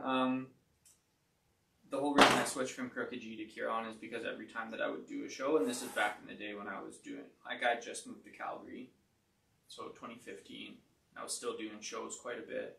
But every time I'd get off stage, if someone liked the performance, they'd say, you know, what's your name? It's like, oh, Crooked G. They're like, no, what's your name though? So I got to the point, I'm like, I'm just going to go by Ciaran. Dude, it's the best promo. Because when I'm introducing myself, I'm introducing my brand, but I'm introducing me as a person as well. But then it's funny because it switched up when I'd get off stage, and if someone says, you know, what's your name kind of thing, I'm like, oh, Ciaran. Like, cool, what's your real name? Like, Ciaran. Oh, no, it's Ciaran. Yeah. Like, what? Yeah. Why'd your parents name you that? But just because it's such a unique name, nobody ever heard of it. I used to know a kid in school named Shaman. Yeah. No, I've never heard that name before that. But like I knew him when I was young, so it was a long time ago. But I mean, it's just not a name I hear every day. It's kind of cool. The thing about it too that people either don't know or forget is my name's actually not English, right? It's actually a different language. What language? Irish. Oh, okay. Yeah, that's why it's spelled so weird. And we've all been to the rainbow. I can't do it. okay, that's Sorry, better. that That's was better than I can do.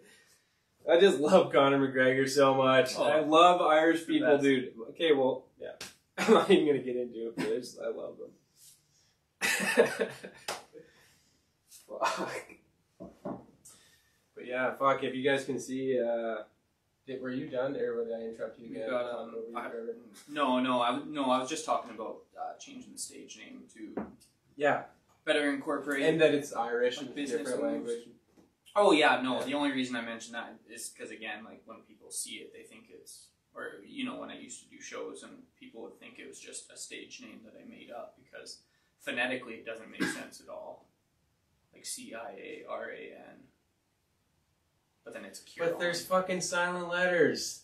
Yeah, so how the fuck does that make sense? Silent letters and then the fada as well. That gives it that kind of awe. There's many other words that are more contradictory, or what is it? What's the word I'm looking for here, stoner? I haven't been looking at the comments. 1 hour, 13 minutes. We got some comments or what? Yeah. I replied to the first ones. Pretty soon we're going to be listening to people's music, so we will be listening to people's music soon, so keep a lookout for that. For free. Alright, so... For free, just to get you guys to share and subscribe. Justin had said back when, I don't know the timestamps on these, I apologize that I haven't been keeping track, but Justin had said he would cop a couple peelers if we start selling potato peelers, so... Oh, sick. Got someone on the list. Okay. We might start selling potatoes too then, though. Is Omen coming tomorrow with Invectrum? Is that what he's asking? He said, Levy Boys setup's looking sick, stoked to come see you tomorrow.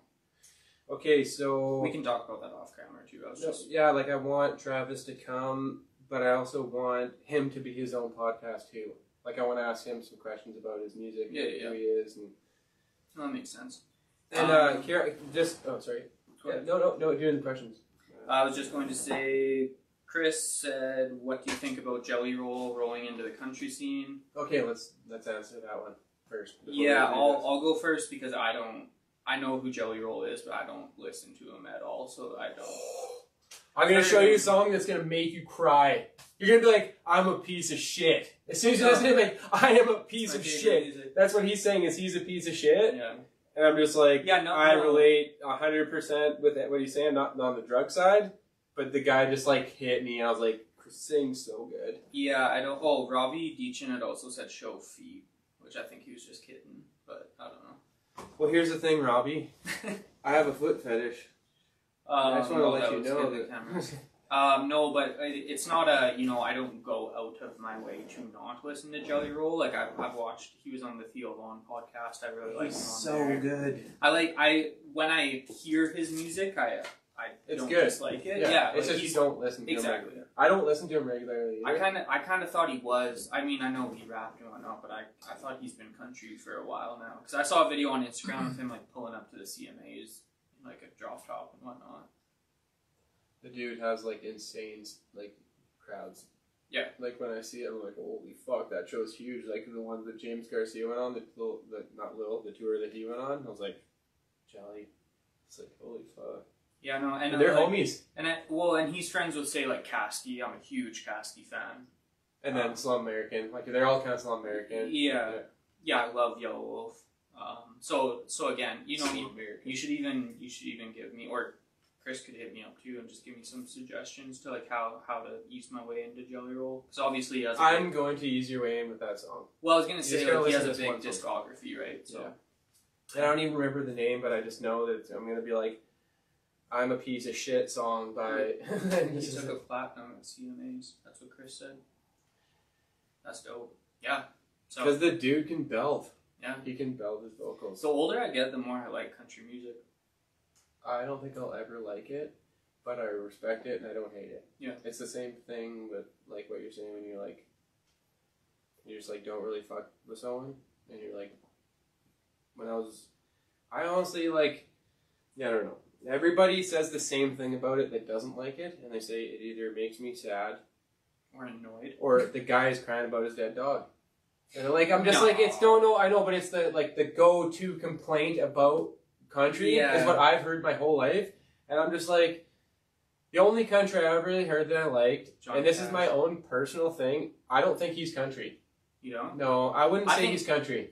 I think he's like fucking like cool fucking rock and roll. Yeah, but Yeah, maybe that's a bad example. And like the I hurt myself today, that shit is like still not. But makes me so sad. It didn't write that. The guy from 9 Inch Nails wrote that. I don't know his name. And he wrote that before him. No, And he just wrote redid it. He wrote it, and Johnny Cash sang it. I may be wrong Sang on that, it. but I'm He sang it. Song Shang. I might be wrong on that, but I'm 90% sure the lead singer from 9 Inch Nails. Oh yeah, because wrote I think I even seen him say it was like such an honor for him to like redo it. Because I he think it that so was much. I think that was Johnny's last song. I could be wrong. Okay, yeah, I don't like. Country is dope. I don't fuck with it. The only shit I ever heard was like probably Jelly Roll and like Yellow Wolf because they give that like hip hop style to it. Yeah. You know? Well, and I think it's changed so dramatically over the years. Now it's like stadium pop, right? And I know we're being. There's general always a saying pop that. version of every genre though. Yeah. So you could say, like, there's like, bro, back in the day, rock was like, and they're like dressing in black clothes. Now we're wearing sparkles. That's the pop era. There's always a pop era. It might be at one time, and maybe it's not like, but like there's pop rap, there's pop, there's pop fucking rock, there's pop. Like, Chris just made a comment about like mixing genres and whatnot, and how everything, he does make a good point that like I feel like genres are kind of outgrowing themselves at this point, where you can't even necessarily say like rap music, because it's like all of the subgenres of rap. Like there's like emo pop rap and like synth rap and hardcore rap and boom bap rap and trap rap and I mean. But then there's like a poppy rap too, though. Yeah. Well, so I think it's just all kind of a melting pot at this point. Yeah, but you can like someone who like pays attention can kind of like navigate. Oh yeah, you like, can differentiate for sure. Like I can listen to Juice WRLD and I still think I'm listening to rap. But then if I compare that to like listening to Griselda who is also rap, they're vastly different, right? Way different, and Juice WRLD reminds me of like if Blink-182 rapped. Have you ever watched his freestyle? Which is dope. I love Blink-182, and I started to like Juice WRLD, unfortunately, after he died because of the blow up. Sorry, what was your question? I was just wondering if you'd ever seen his freestyles. Like he'll freestyle. I did, and I even heard M talk about him. He's just like, yeah. Well, that song they did kind of reminded me of Tory Lanez. Like he was just like really good at it. Oh, yeah. I thought Tory Lanez was pretty good, but Tory Lanez is super but what's good. his name? Juice WRLD like had like the style that I see at parties where like the people are like really good at drunk freestyling, and they just like freestyle for like an hour. But his stuff was so, when he was doing it, like so impressive, cohesive, and yeah, I shout out my friend Josh. I had the opportunity to see Juice WRLD live before he passed away, and I really got into him, and then he unfortunately died soon after that. But even seeing him live, he sounded exactly like his music, and I always respect an artist when they're not singing over their backtrack every single song. Like if you do almost nowadays. The whole song, almost nowadays, yeah. The whole song. I'll tell you why after, but you tell me what you have to say, and I'll tell you why. No, I was just saying it was nice to see him live before he passed. But but you're saying the aspects that you don't like. You're saying whether they sing over the song and. Well, yeah, he just sounds like it's like going to Or is that just the one thing you're okay? Yeah. Okay. I have multiple. I have about three big. Sorry, you talk. I'm going to take my jacket off. Yeah, of course. I have about three main reasons why I go over the track, and because I've done about like 400 shows, went across the world, went to Germany, Tom McDonald, Cool Keith, 40 shows, Snack the Ripper, three of my own mini tours into US and back on my own. And then that one with Block McLeod. I've done mad fucking shows. And every single show I go to, it's a piss poor bar. Yeah. Yeah. It's a small place, and we don't have the greatest sound. Yeah. Okay. And I lose my voice in 2 seconds. I have this high-pitched voice where I'm like, if I sit here and even rehearse for 15 minutes, like, I know that you have to work your fucking voice box out like a muscle, and I haven't gotten to that level where I'm like 15 minutes every day of loud yelling, because that's literally what you'd have to do is like working out in a gym. And actually be doing it all the time. And I'm always rapping and shit, but I'm not like out loud rehearsing through speakers. So yeah, it is different. Reason number one, shitty speakers, don't have a sound guy. Maybe not even shitty speakers. Maybe just don't have a sound guy. Maybe... and you're at a place and the mic's not working and you lose your voice by the time they fucking turn the volume on. Like, there's just been many times where the show is lackluster because I have an ego and I don't want to be like, go up there. Dude, at the start of my performances, I only had some of the dubs 20%ed in if I didn't have AM with me, and the hooks 50% in even. I didn't even have them full on. Now I go hooks full versus full, depending on the situation, because if we don't have a sound man, we don't have people who really care about your sound, or they only care about the headliner sound.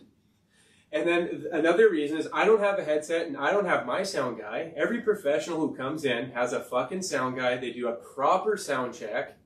There's just like so much steps to it.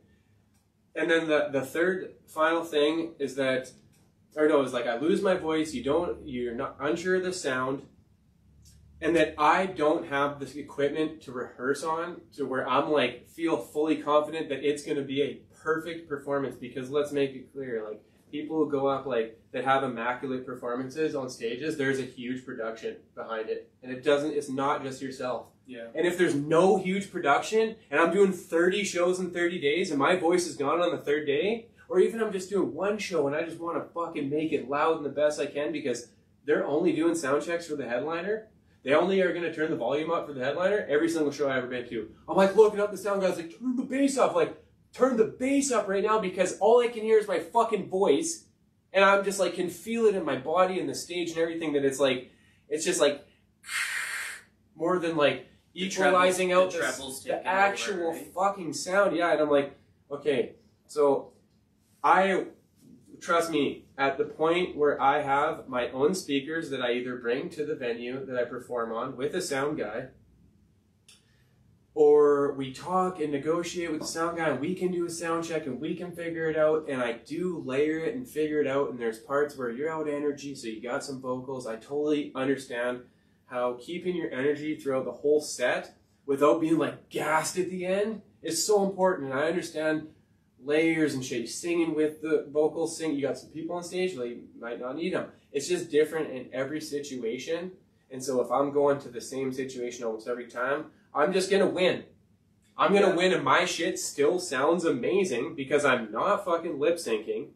I'm fucking still gasping over top of all of these. You know, I just decide how far I'm holding the mic away from my mouth because whether or not it's like capping or topping out. So, but my end goal is to be like, there are no vocals except for the hook. And it may be a hype man. Because I can do it. My best rapping ability is being like, just straight up a cappella craziness. Like just doing my best verses, like fast in front of people, like maybe with a gram of mushrooms or something crazy, a little bit of beer. Like just immaculately spitting the best I can. And so I know that I can do that through a microphone with speakers. It makes me louder.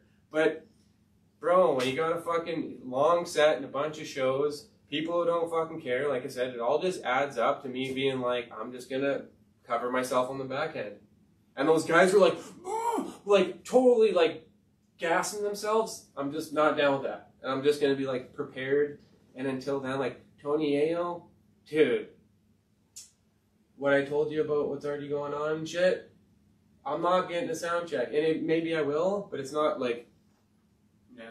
I don't know, man. Like, I want to get a sound check with someone and be like, have 2 sets ready. One with no vocals and the hooks and everything all out. And then one, I'm going to like hit them both up on the set and be like, okay, this one sounds way better. It sounds better for me to drop out here and just be like, go from having vocals to be like crazy long verse. It's just me, a cappella or over the beat or however it's mixed in. But I'm just taking it by day. Like, I went from recording music on my own to thinking I couldn't do it and then realizing that I know that I can. And I was like, so it's just stages of growing. Like, people look at me and judge me from one show, last show, did all vocals, full songs blast, just over top of it. I was like, fuck this, I'm just going to try and make it sound the best I can. People don't like it, they can suck my dick. They haven't done 400 shows and been gassed after 3 or even just 1 fucking 5 minutes into a 15-minute set of going, you better remember the better. Like, that shit is not fucking easy, man. It is not fucking easy. And I don't rehearse properly. Like, all these professionals, dude, they have a fucking, dude, they can rehearse with fucking real sound engineers. That's fucking crazy, dog. Like, that's what I'm saying. What do I rehearse? Just, you know, like, I'm just saying, like, once I start getting the equipment, I won't be talking shit then. I'll be like, I have the speakers in my fucking setup. I can do it. I've already practiced it. I ran the treadmill. I know I can do the fucking, like metaphorically, I mean like when you work out and you did the time, you know you can do it. Back in the days when I did them all the time is because I had the speakers in the basement at the Pinky. Me and Shane were like in sync and we did not have any song played out. And I'd already proved to myself that I could do it. It's just over time. Like, I was in control of those speakers. I was fucking right then and there. I was just like, loud as we want in one fucking room, you know, so it's like, it's big on me, and that's why I have such a long answer, is because I'm just like, no, like, dead, straight up, like a couple beers flowing through me right now, yeah. But, I'm telling you right now, I feel like my ego is like really hurt when I admit that I rap over a song, because in the rap world, they're like, yo, the best people have like nothing, and I totally get it, but once I'm like at my like level of like, I'm building up to that level. That's all I want to say is I'm working up to that. I know. But when you say so, okay, 2 things. One, I don't care if you're basement dweller level or if you're like Dr. Dre production level. Just personal preference for me. Any live show I've ever been to, I don't like when people sing on backtracking. Like, I'd rather hear their single voice in shitty acoustics than hear the backtrack. That's just me personally, first of all. Second of all, to your point, you still do see some of these artists, like say the Migos and whatnot, they do have hundreds of thousands of dollars worth of, you know, stage equipment. they probably performed that set for a week before they did it in that stadium, everything, and they still go over the backtrack. They still choose to go over thank the you. backtrack. Okay, so then it's like that's whack. It's a sorry if the mic's going. No. That's whack. No, it's doing good. It's still okay. So that's a boiling pot of whether or not what works for you. And I've seen people be like, I've seen people say, I'm not going to say who because I'm not like that. Say to someone that they don't have the backtrack when everybody knows they do. They're like lying and saying that they did. So there's people totally. No, I'm just saying. And then there's people who like layer it and have a little bit of it and then don't have anything at all, or they just have the hooks. And I just feel like whatever works for you is dope. But I'm telling you right now, I'm not done yet. I'm not there yet. I'm not where I want to be yet. So what I wanted to be was never over the track. Ever. Yeah. It was never like that. And I hate that shit. Especially because of our voices. They travel and are so like, I honestly believe we have like the best voice for not having a backtrack. I was just thinking about that the other day. I was like, it just travels and it's loud, and when we rap fast, people can hear our words. Enunciation as well. Enunciation. Every syllable. Yeah. Shout out us. Shout out us. Straight up.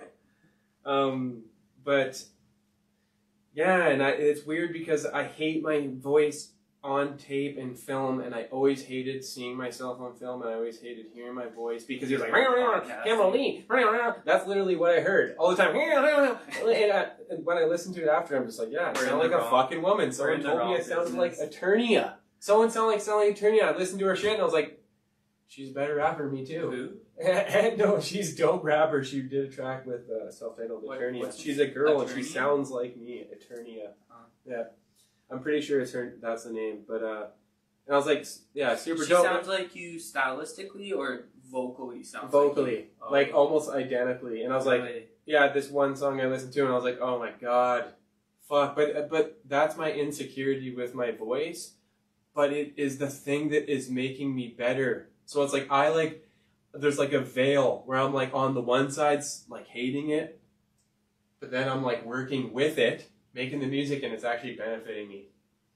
Because in the end, like I am gonna like 100% like I'm gonna have the sickest set, man, when it comes time when I'm ready, and I'm not ready now. I don't want someone to call me tomorrow. I think I could live up to it if I had someone call me tomorrow and be like, yo, let's like millionaire status, like we're signing you. I think I could step up to the plate, but I almost want to be just a little bit more ready. Before I wanted it, before I deserved it. And now I'm like, I want to deserve it and be like, I don't even need it now. And like, I'm just like certified. Yeah. Because I'm just like, don't have the backtrack, got my own speakers, my own sound guy, just everything. We can let go of the backtrack thing. Oh no, if I like hit a nerve. 100% hit a nerve. Yeah, because I am fucking like, I love live performing. I know. And the thing is, though, like I've seen you perform for over 10 years. I know that you don't need a backtrack. Yeah, 100%. You know what I mean? Some people. Oh my god, thank you. Yeah. I thought that went without question. I don't think you need it. I didn't think you said that you like implied that. Yeah. I just it's my insecurity. Yeah. So I'm just gonna be like, go off. All good. Oh my god.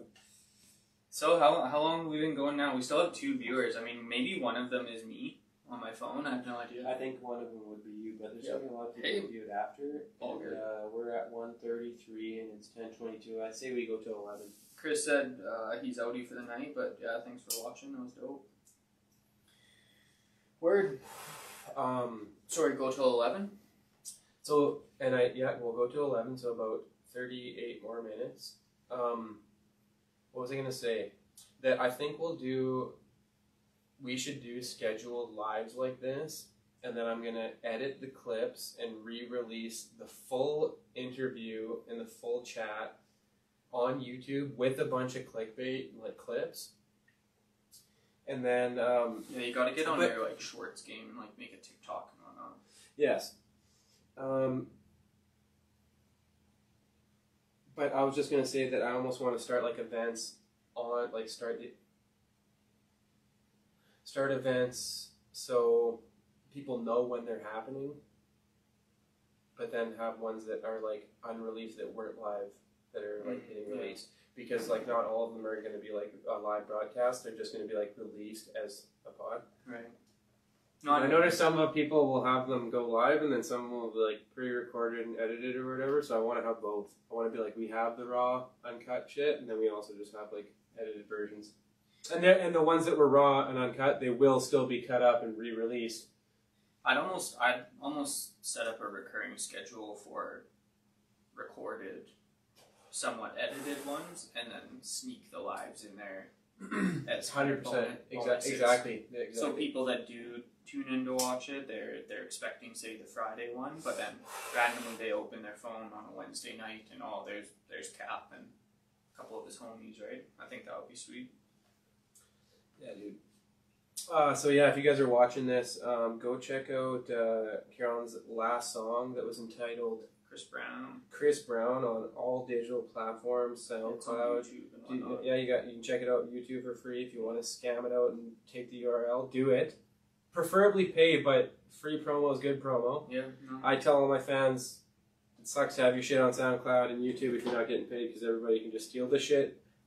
It's true. It's whatever, but good promo. Like, promo is good promo. Any promo is good promo. My latest song is It's Cap D. I was actually thinking about changing my name to Cap D. Yeah. Like, honestly. Because everybody thinks my name looks like Chipotle. I don't. I'm not even joking, man. I don't think that at all. I'm not saying people don't think that. I don't think that at all. I think that is a Spanish word for something. I don't know. No, the way it's spelled, and then I didn't even look into it, didn't even think anything of it. I saw two people with the name capital D. They both had A-L or O-L, and I was like, I'm going to throw the E on it. Yeah. So now I'm thinking, because it's kind of confusing to spell, because people either spell it those two ways, and they can never find my music, just C-A-P-D. And I'm actually changing it, like, when you search my shit, it's Cap D. I don't know. It's never bad to do. I mean, I was going to say to do a rebrand. That's a partial rebrand, but like not to do it. No, it never hurts. I mean, again, I changed mine. I was just thinking about changing it again the other day. Oh, to what? I'm not going to say it on here, but I'm not going to. Because it's not ready yet, and you don't know if you're going to use it. I'm not going to do it, but yeah. Just because I wouldn't, man. I like Ciaran. I think that's cool. Yeah. I had a conversation with my girlfriend about it. And I still just feel like Crooked G was still Ciaran. Yeah, not because it starts with a C. Maybe that just fucks with my head. But I'm just like, I'm not saying that you shouldn't have changed it, but it just still reminded me of Ciaran. Just like Young D, Ciaran, Crooked G, capital D. You know, like we all kind of still kept our name in a sense. And like the OG homies still call me Crook and whatnot, right? Like you refer to me as Crook. I never will stop. Dane does, like yeah. So I just feel like you should have kept it just to get a Crooks and Castles song saying like, yo, it's Crooked G and the Crooks. No, I just love Crooks and Castles. Yeah, oh no, me too. The guys, what was I going to say? Do you ever hear Ben Baller? Do you like LRG? He was like best friends with the owner. Nico. Oh, okay. Yeah, he passed away. Yeah. Yeah, Ben Baller. It reminds me of, Crooks reminds me of LRG. When I think of it, I like LRG way more than Crooks, but I got into Crooks because of Daner, kind of, I think. And I think that Crooks exploded in Red Deer when Boathouse opened. Yeah, but it also, there's a lot of LRG in there before that. Or about the same time. And I went in there just to get the fucking LRG shit. I just remember Chris wearing Crooks before anyone. Like, I didn't even know what it was. I used to steal his tees and wear them to school and whatnot, and like no one knew what it was. I don't even know how he found it. It came out in 2002, I think. Well, he's pretty plugged into the scene. Oh yeah. Yeah. Totally. Yeah. Oh yeah, and fucking also, if you guys have seen on the camera here, I don't mean to go off, we got some Capital D merchandise.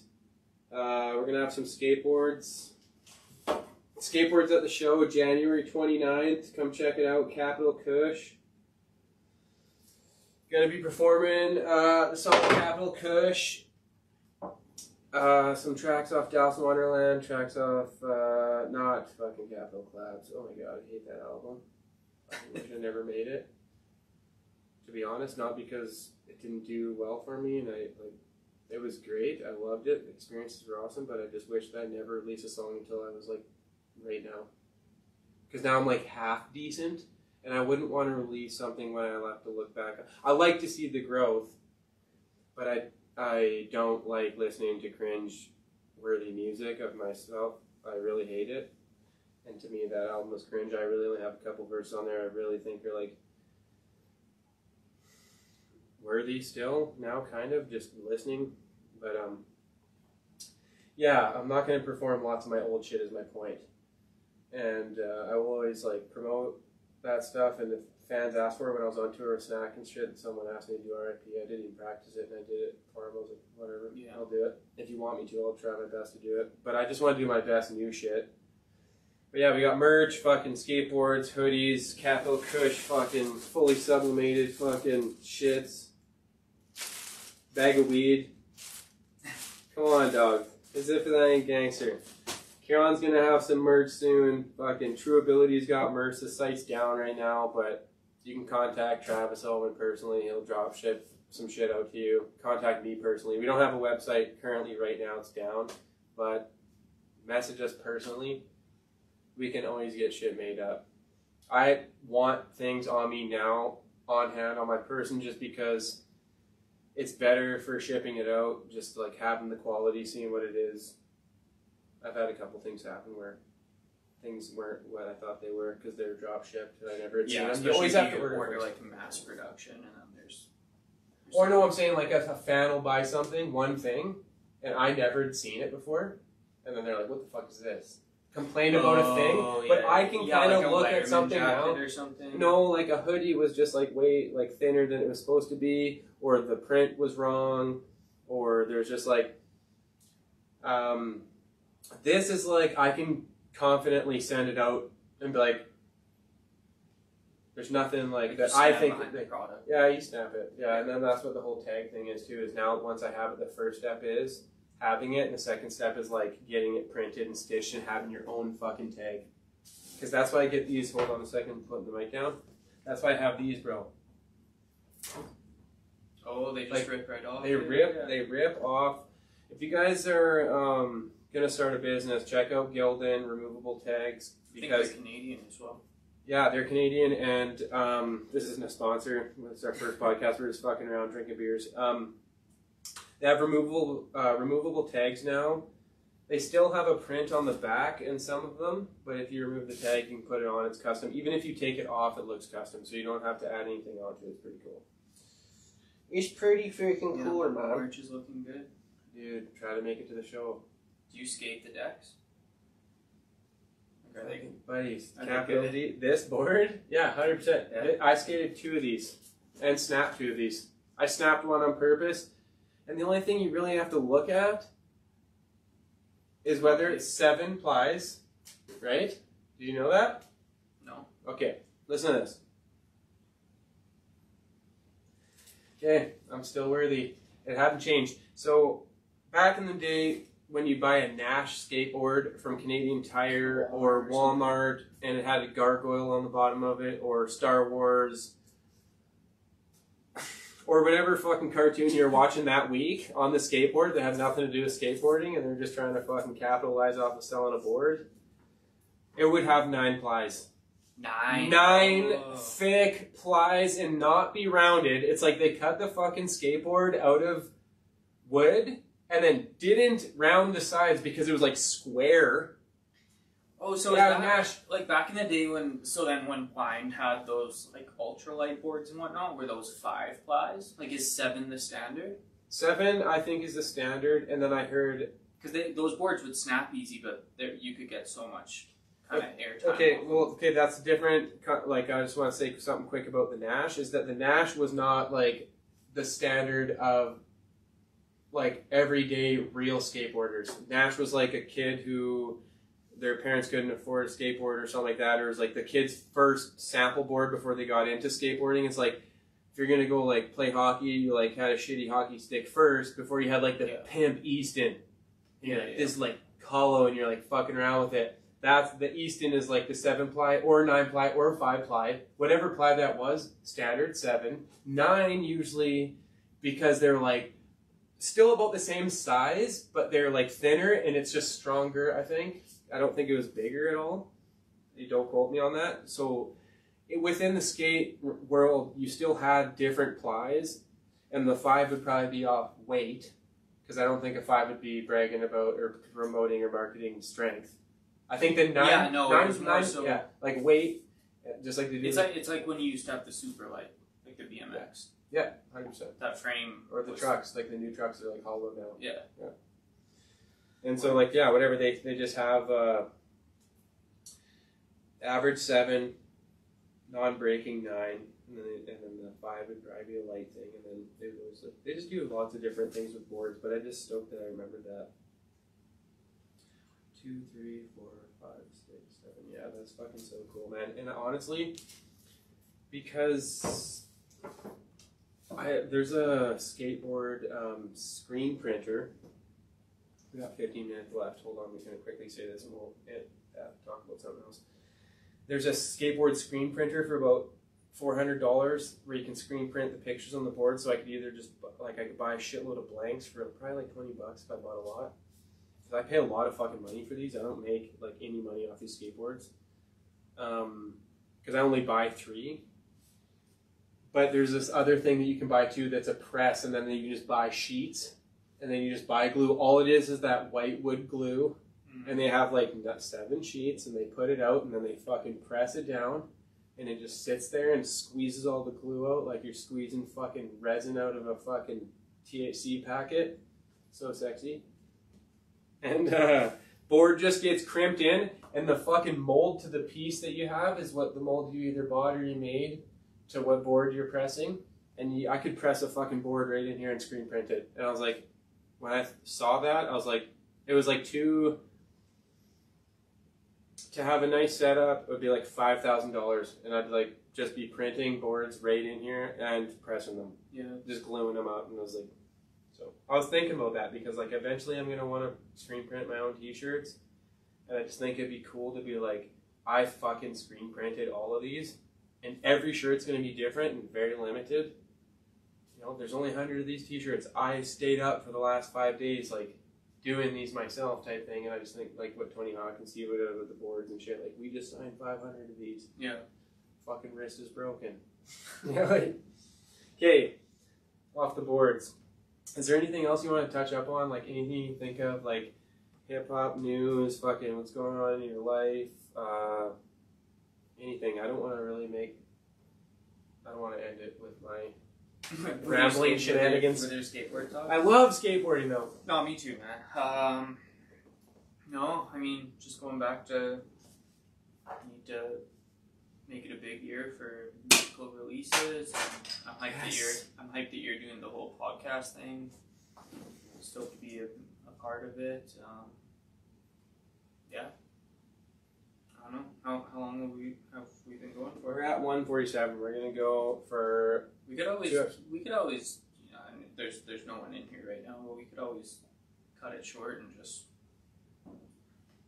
discuss. Oh, 100%. You know, Just, I wouldn't mind kicking it with you a bit before. oh, like what do you mean? Like after we're off the live? Yeah. Oh yeah, we'll hang out, dude. 100%, dude. We don't have to just leave after. I still have to take this shit down and we'll hang and write. Maybe you can check out some beats or something. Oh, I'm totally down, man. But I would like to do that live sometime too. Is like if we organically. Tory Lanez used to do that. Make songs? He'd like make a song live. I'd be so down.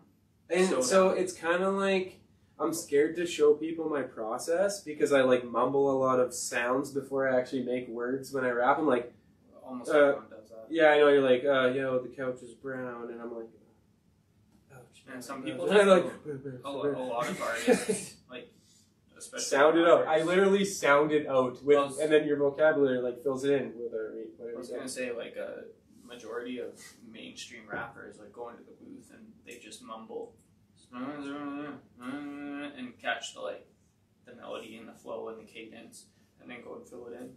What?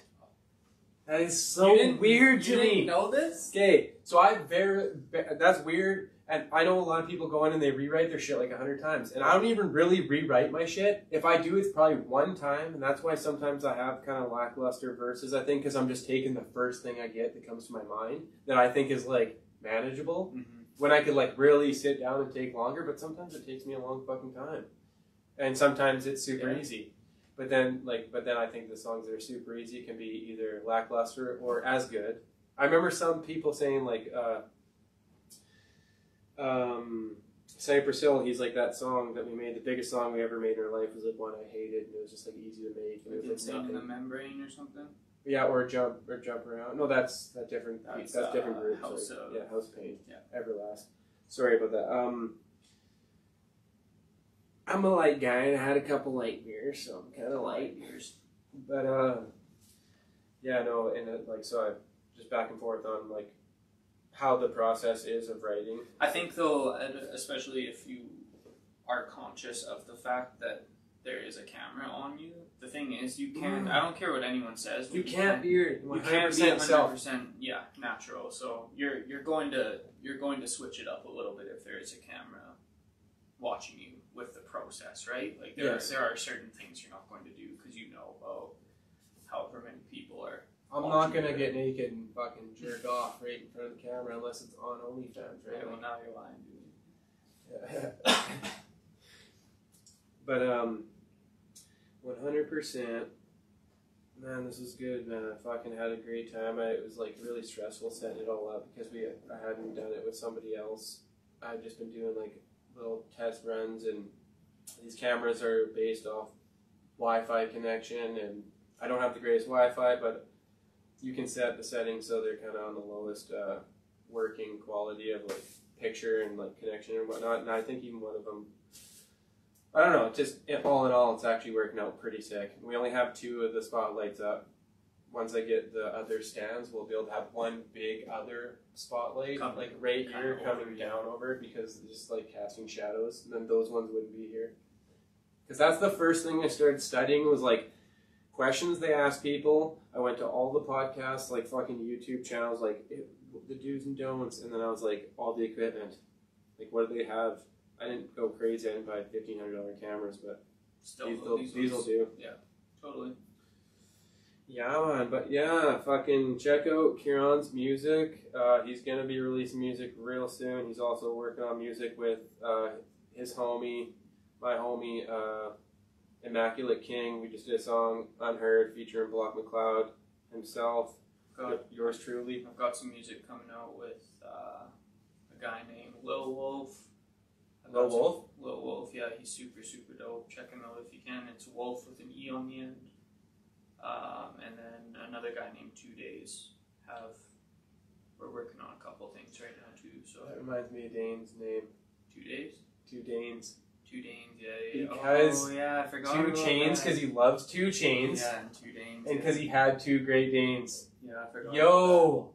I was like, I love Great Dane and I love Young D, but 2 Danes? And if he had like 2 Danes, he could even have like a picture on the front album. I've made a logo for him. I'm trying to get him back, like every time, like I will, trust me, man. His kid's gonna be 18 years old and Dane's gonna be like rapping. I'm telling you right now. I just mixed a song for him.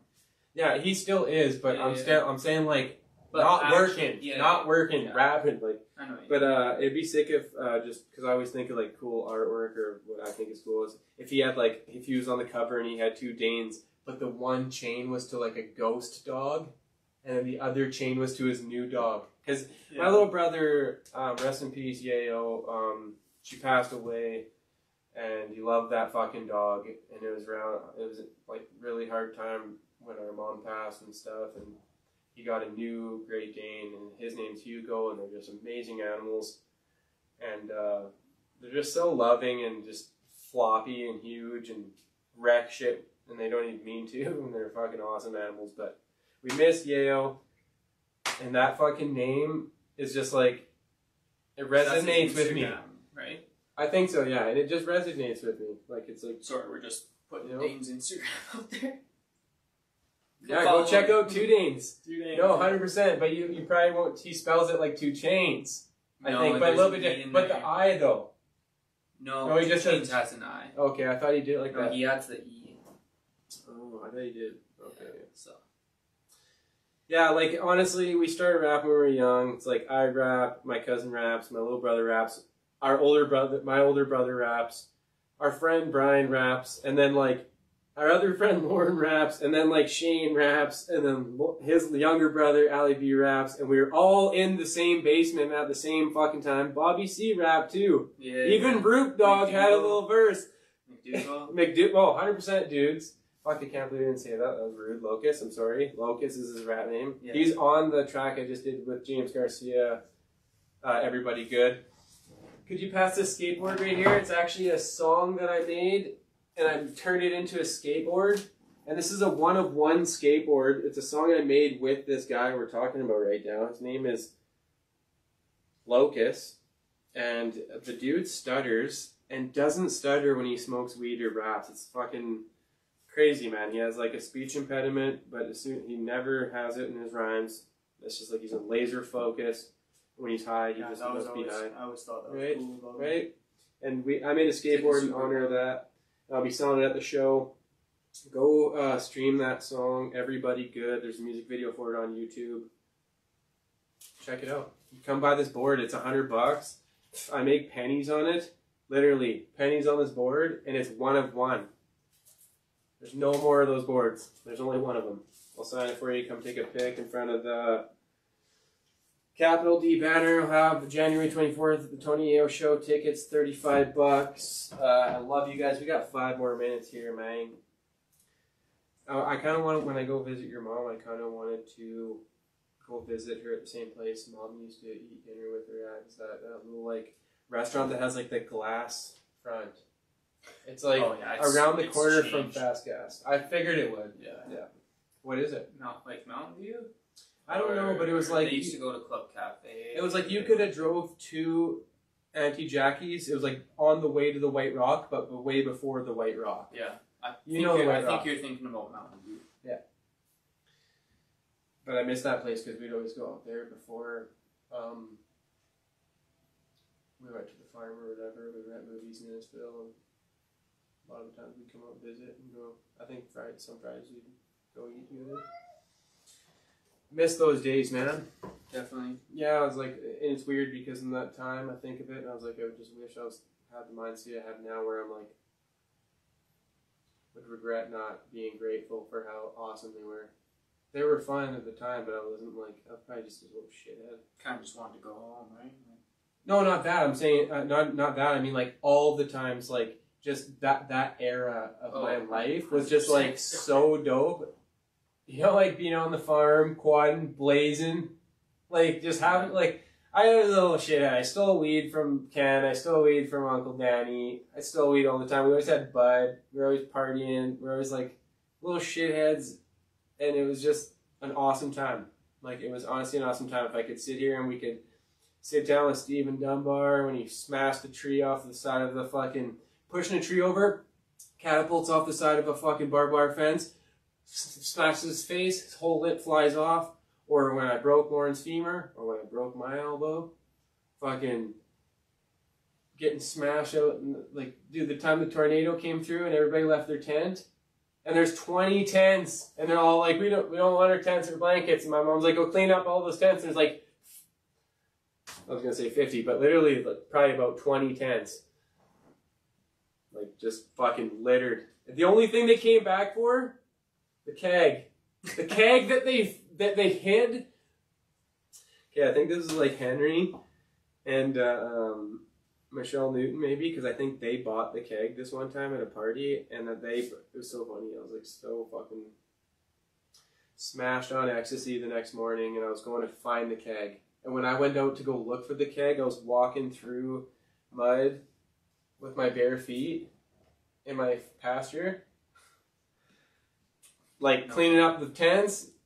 And then I was like grabbing the keg or looking for the keg, and a truck came out and got it. Like, it was the exact same time I was out there trying to grab the keg. I was just like going to grab it, and they came out and got it. I was like, I was just about to drink this bitch with no fucking tap. Just high as fuck trying to carry this keg back. No, straight up, man. Good times at the farm. I miss being young. If you're young and you're 15, like 16, 17, 18, you're still at your parents, man, make it last. Make it last as long as you can if you're okay with that, you know, like, and they're okay with that.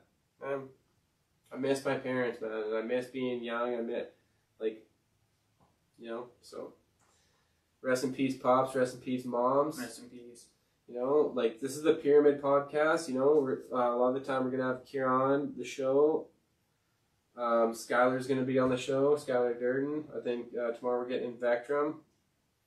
Possibly Travis. Maybe Ciaran wants to join that one again. I don't know. We could figure something out. If it's not, just an individual, I'm always down to roll through. Yeah, I wanted to do it like that, but then who knows? Maybe the more the merrier. I don't give a fuck, really. Like, I just kind of want to be consistent and keep them going, so. Yeah. But yeah, love you guys. Where are we at? We're at 1:59, yeah, for 15 seconds. Oh, you wanted that 2 No, we're good. I just want to say what's up. Go check out Ciaran's last song. Thank you, Chris Brown. Check it out. Love you guys. Peace.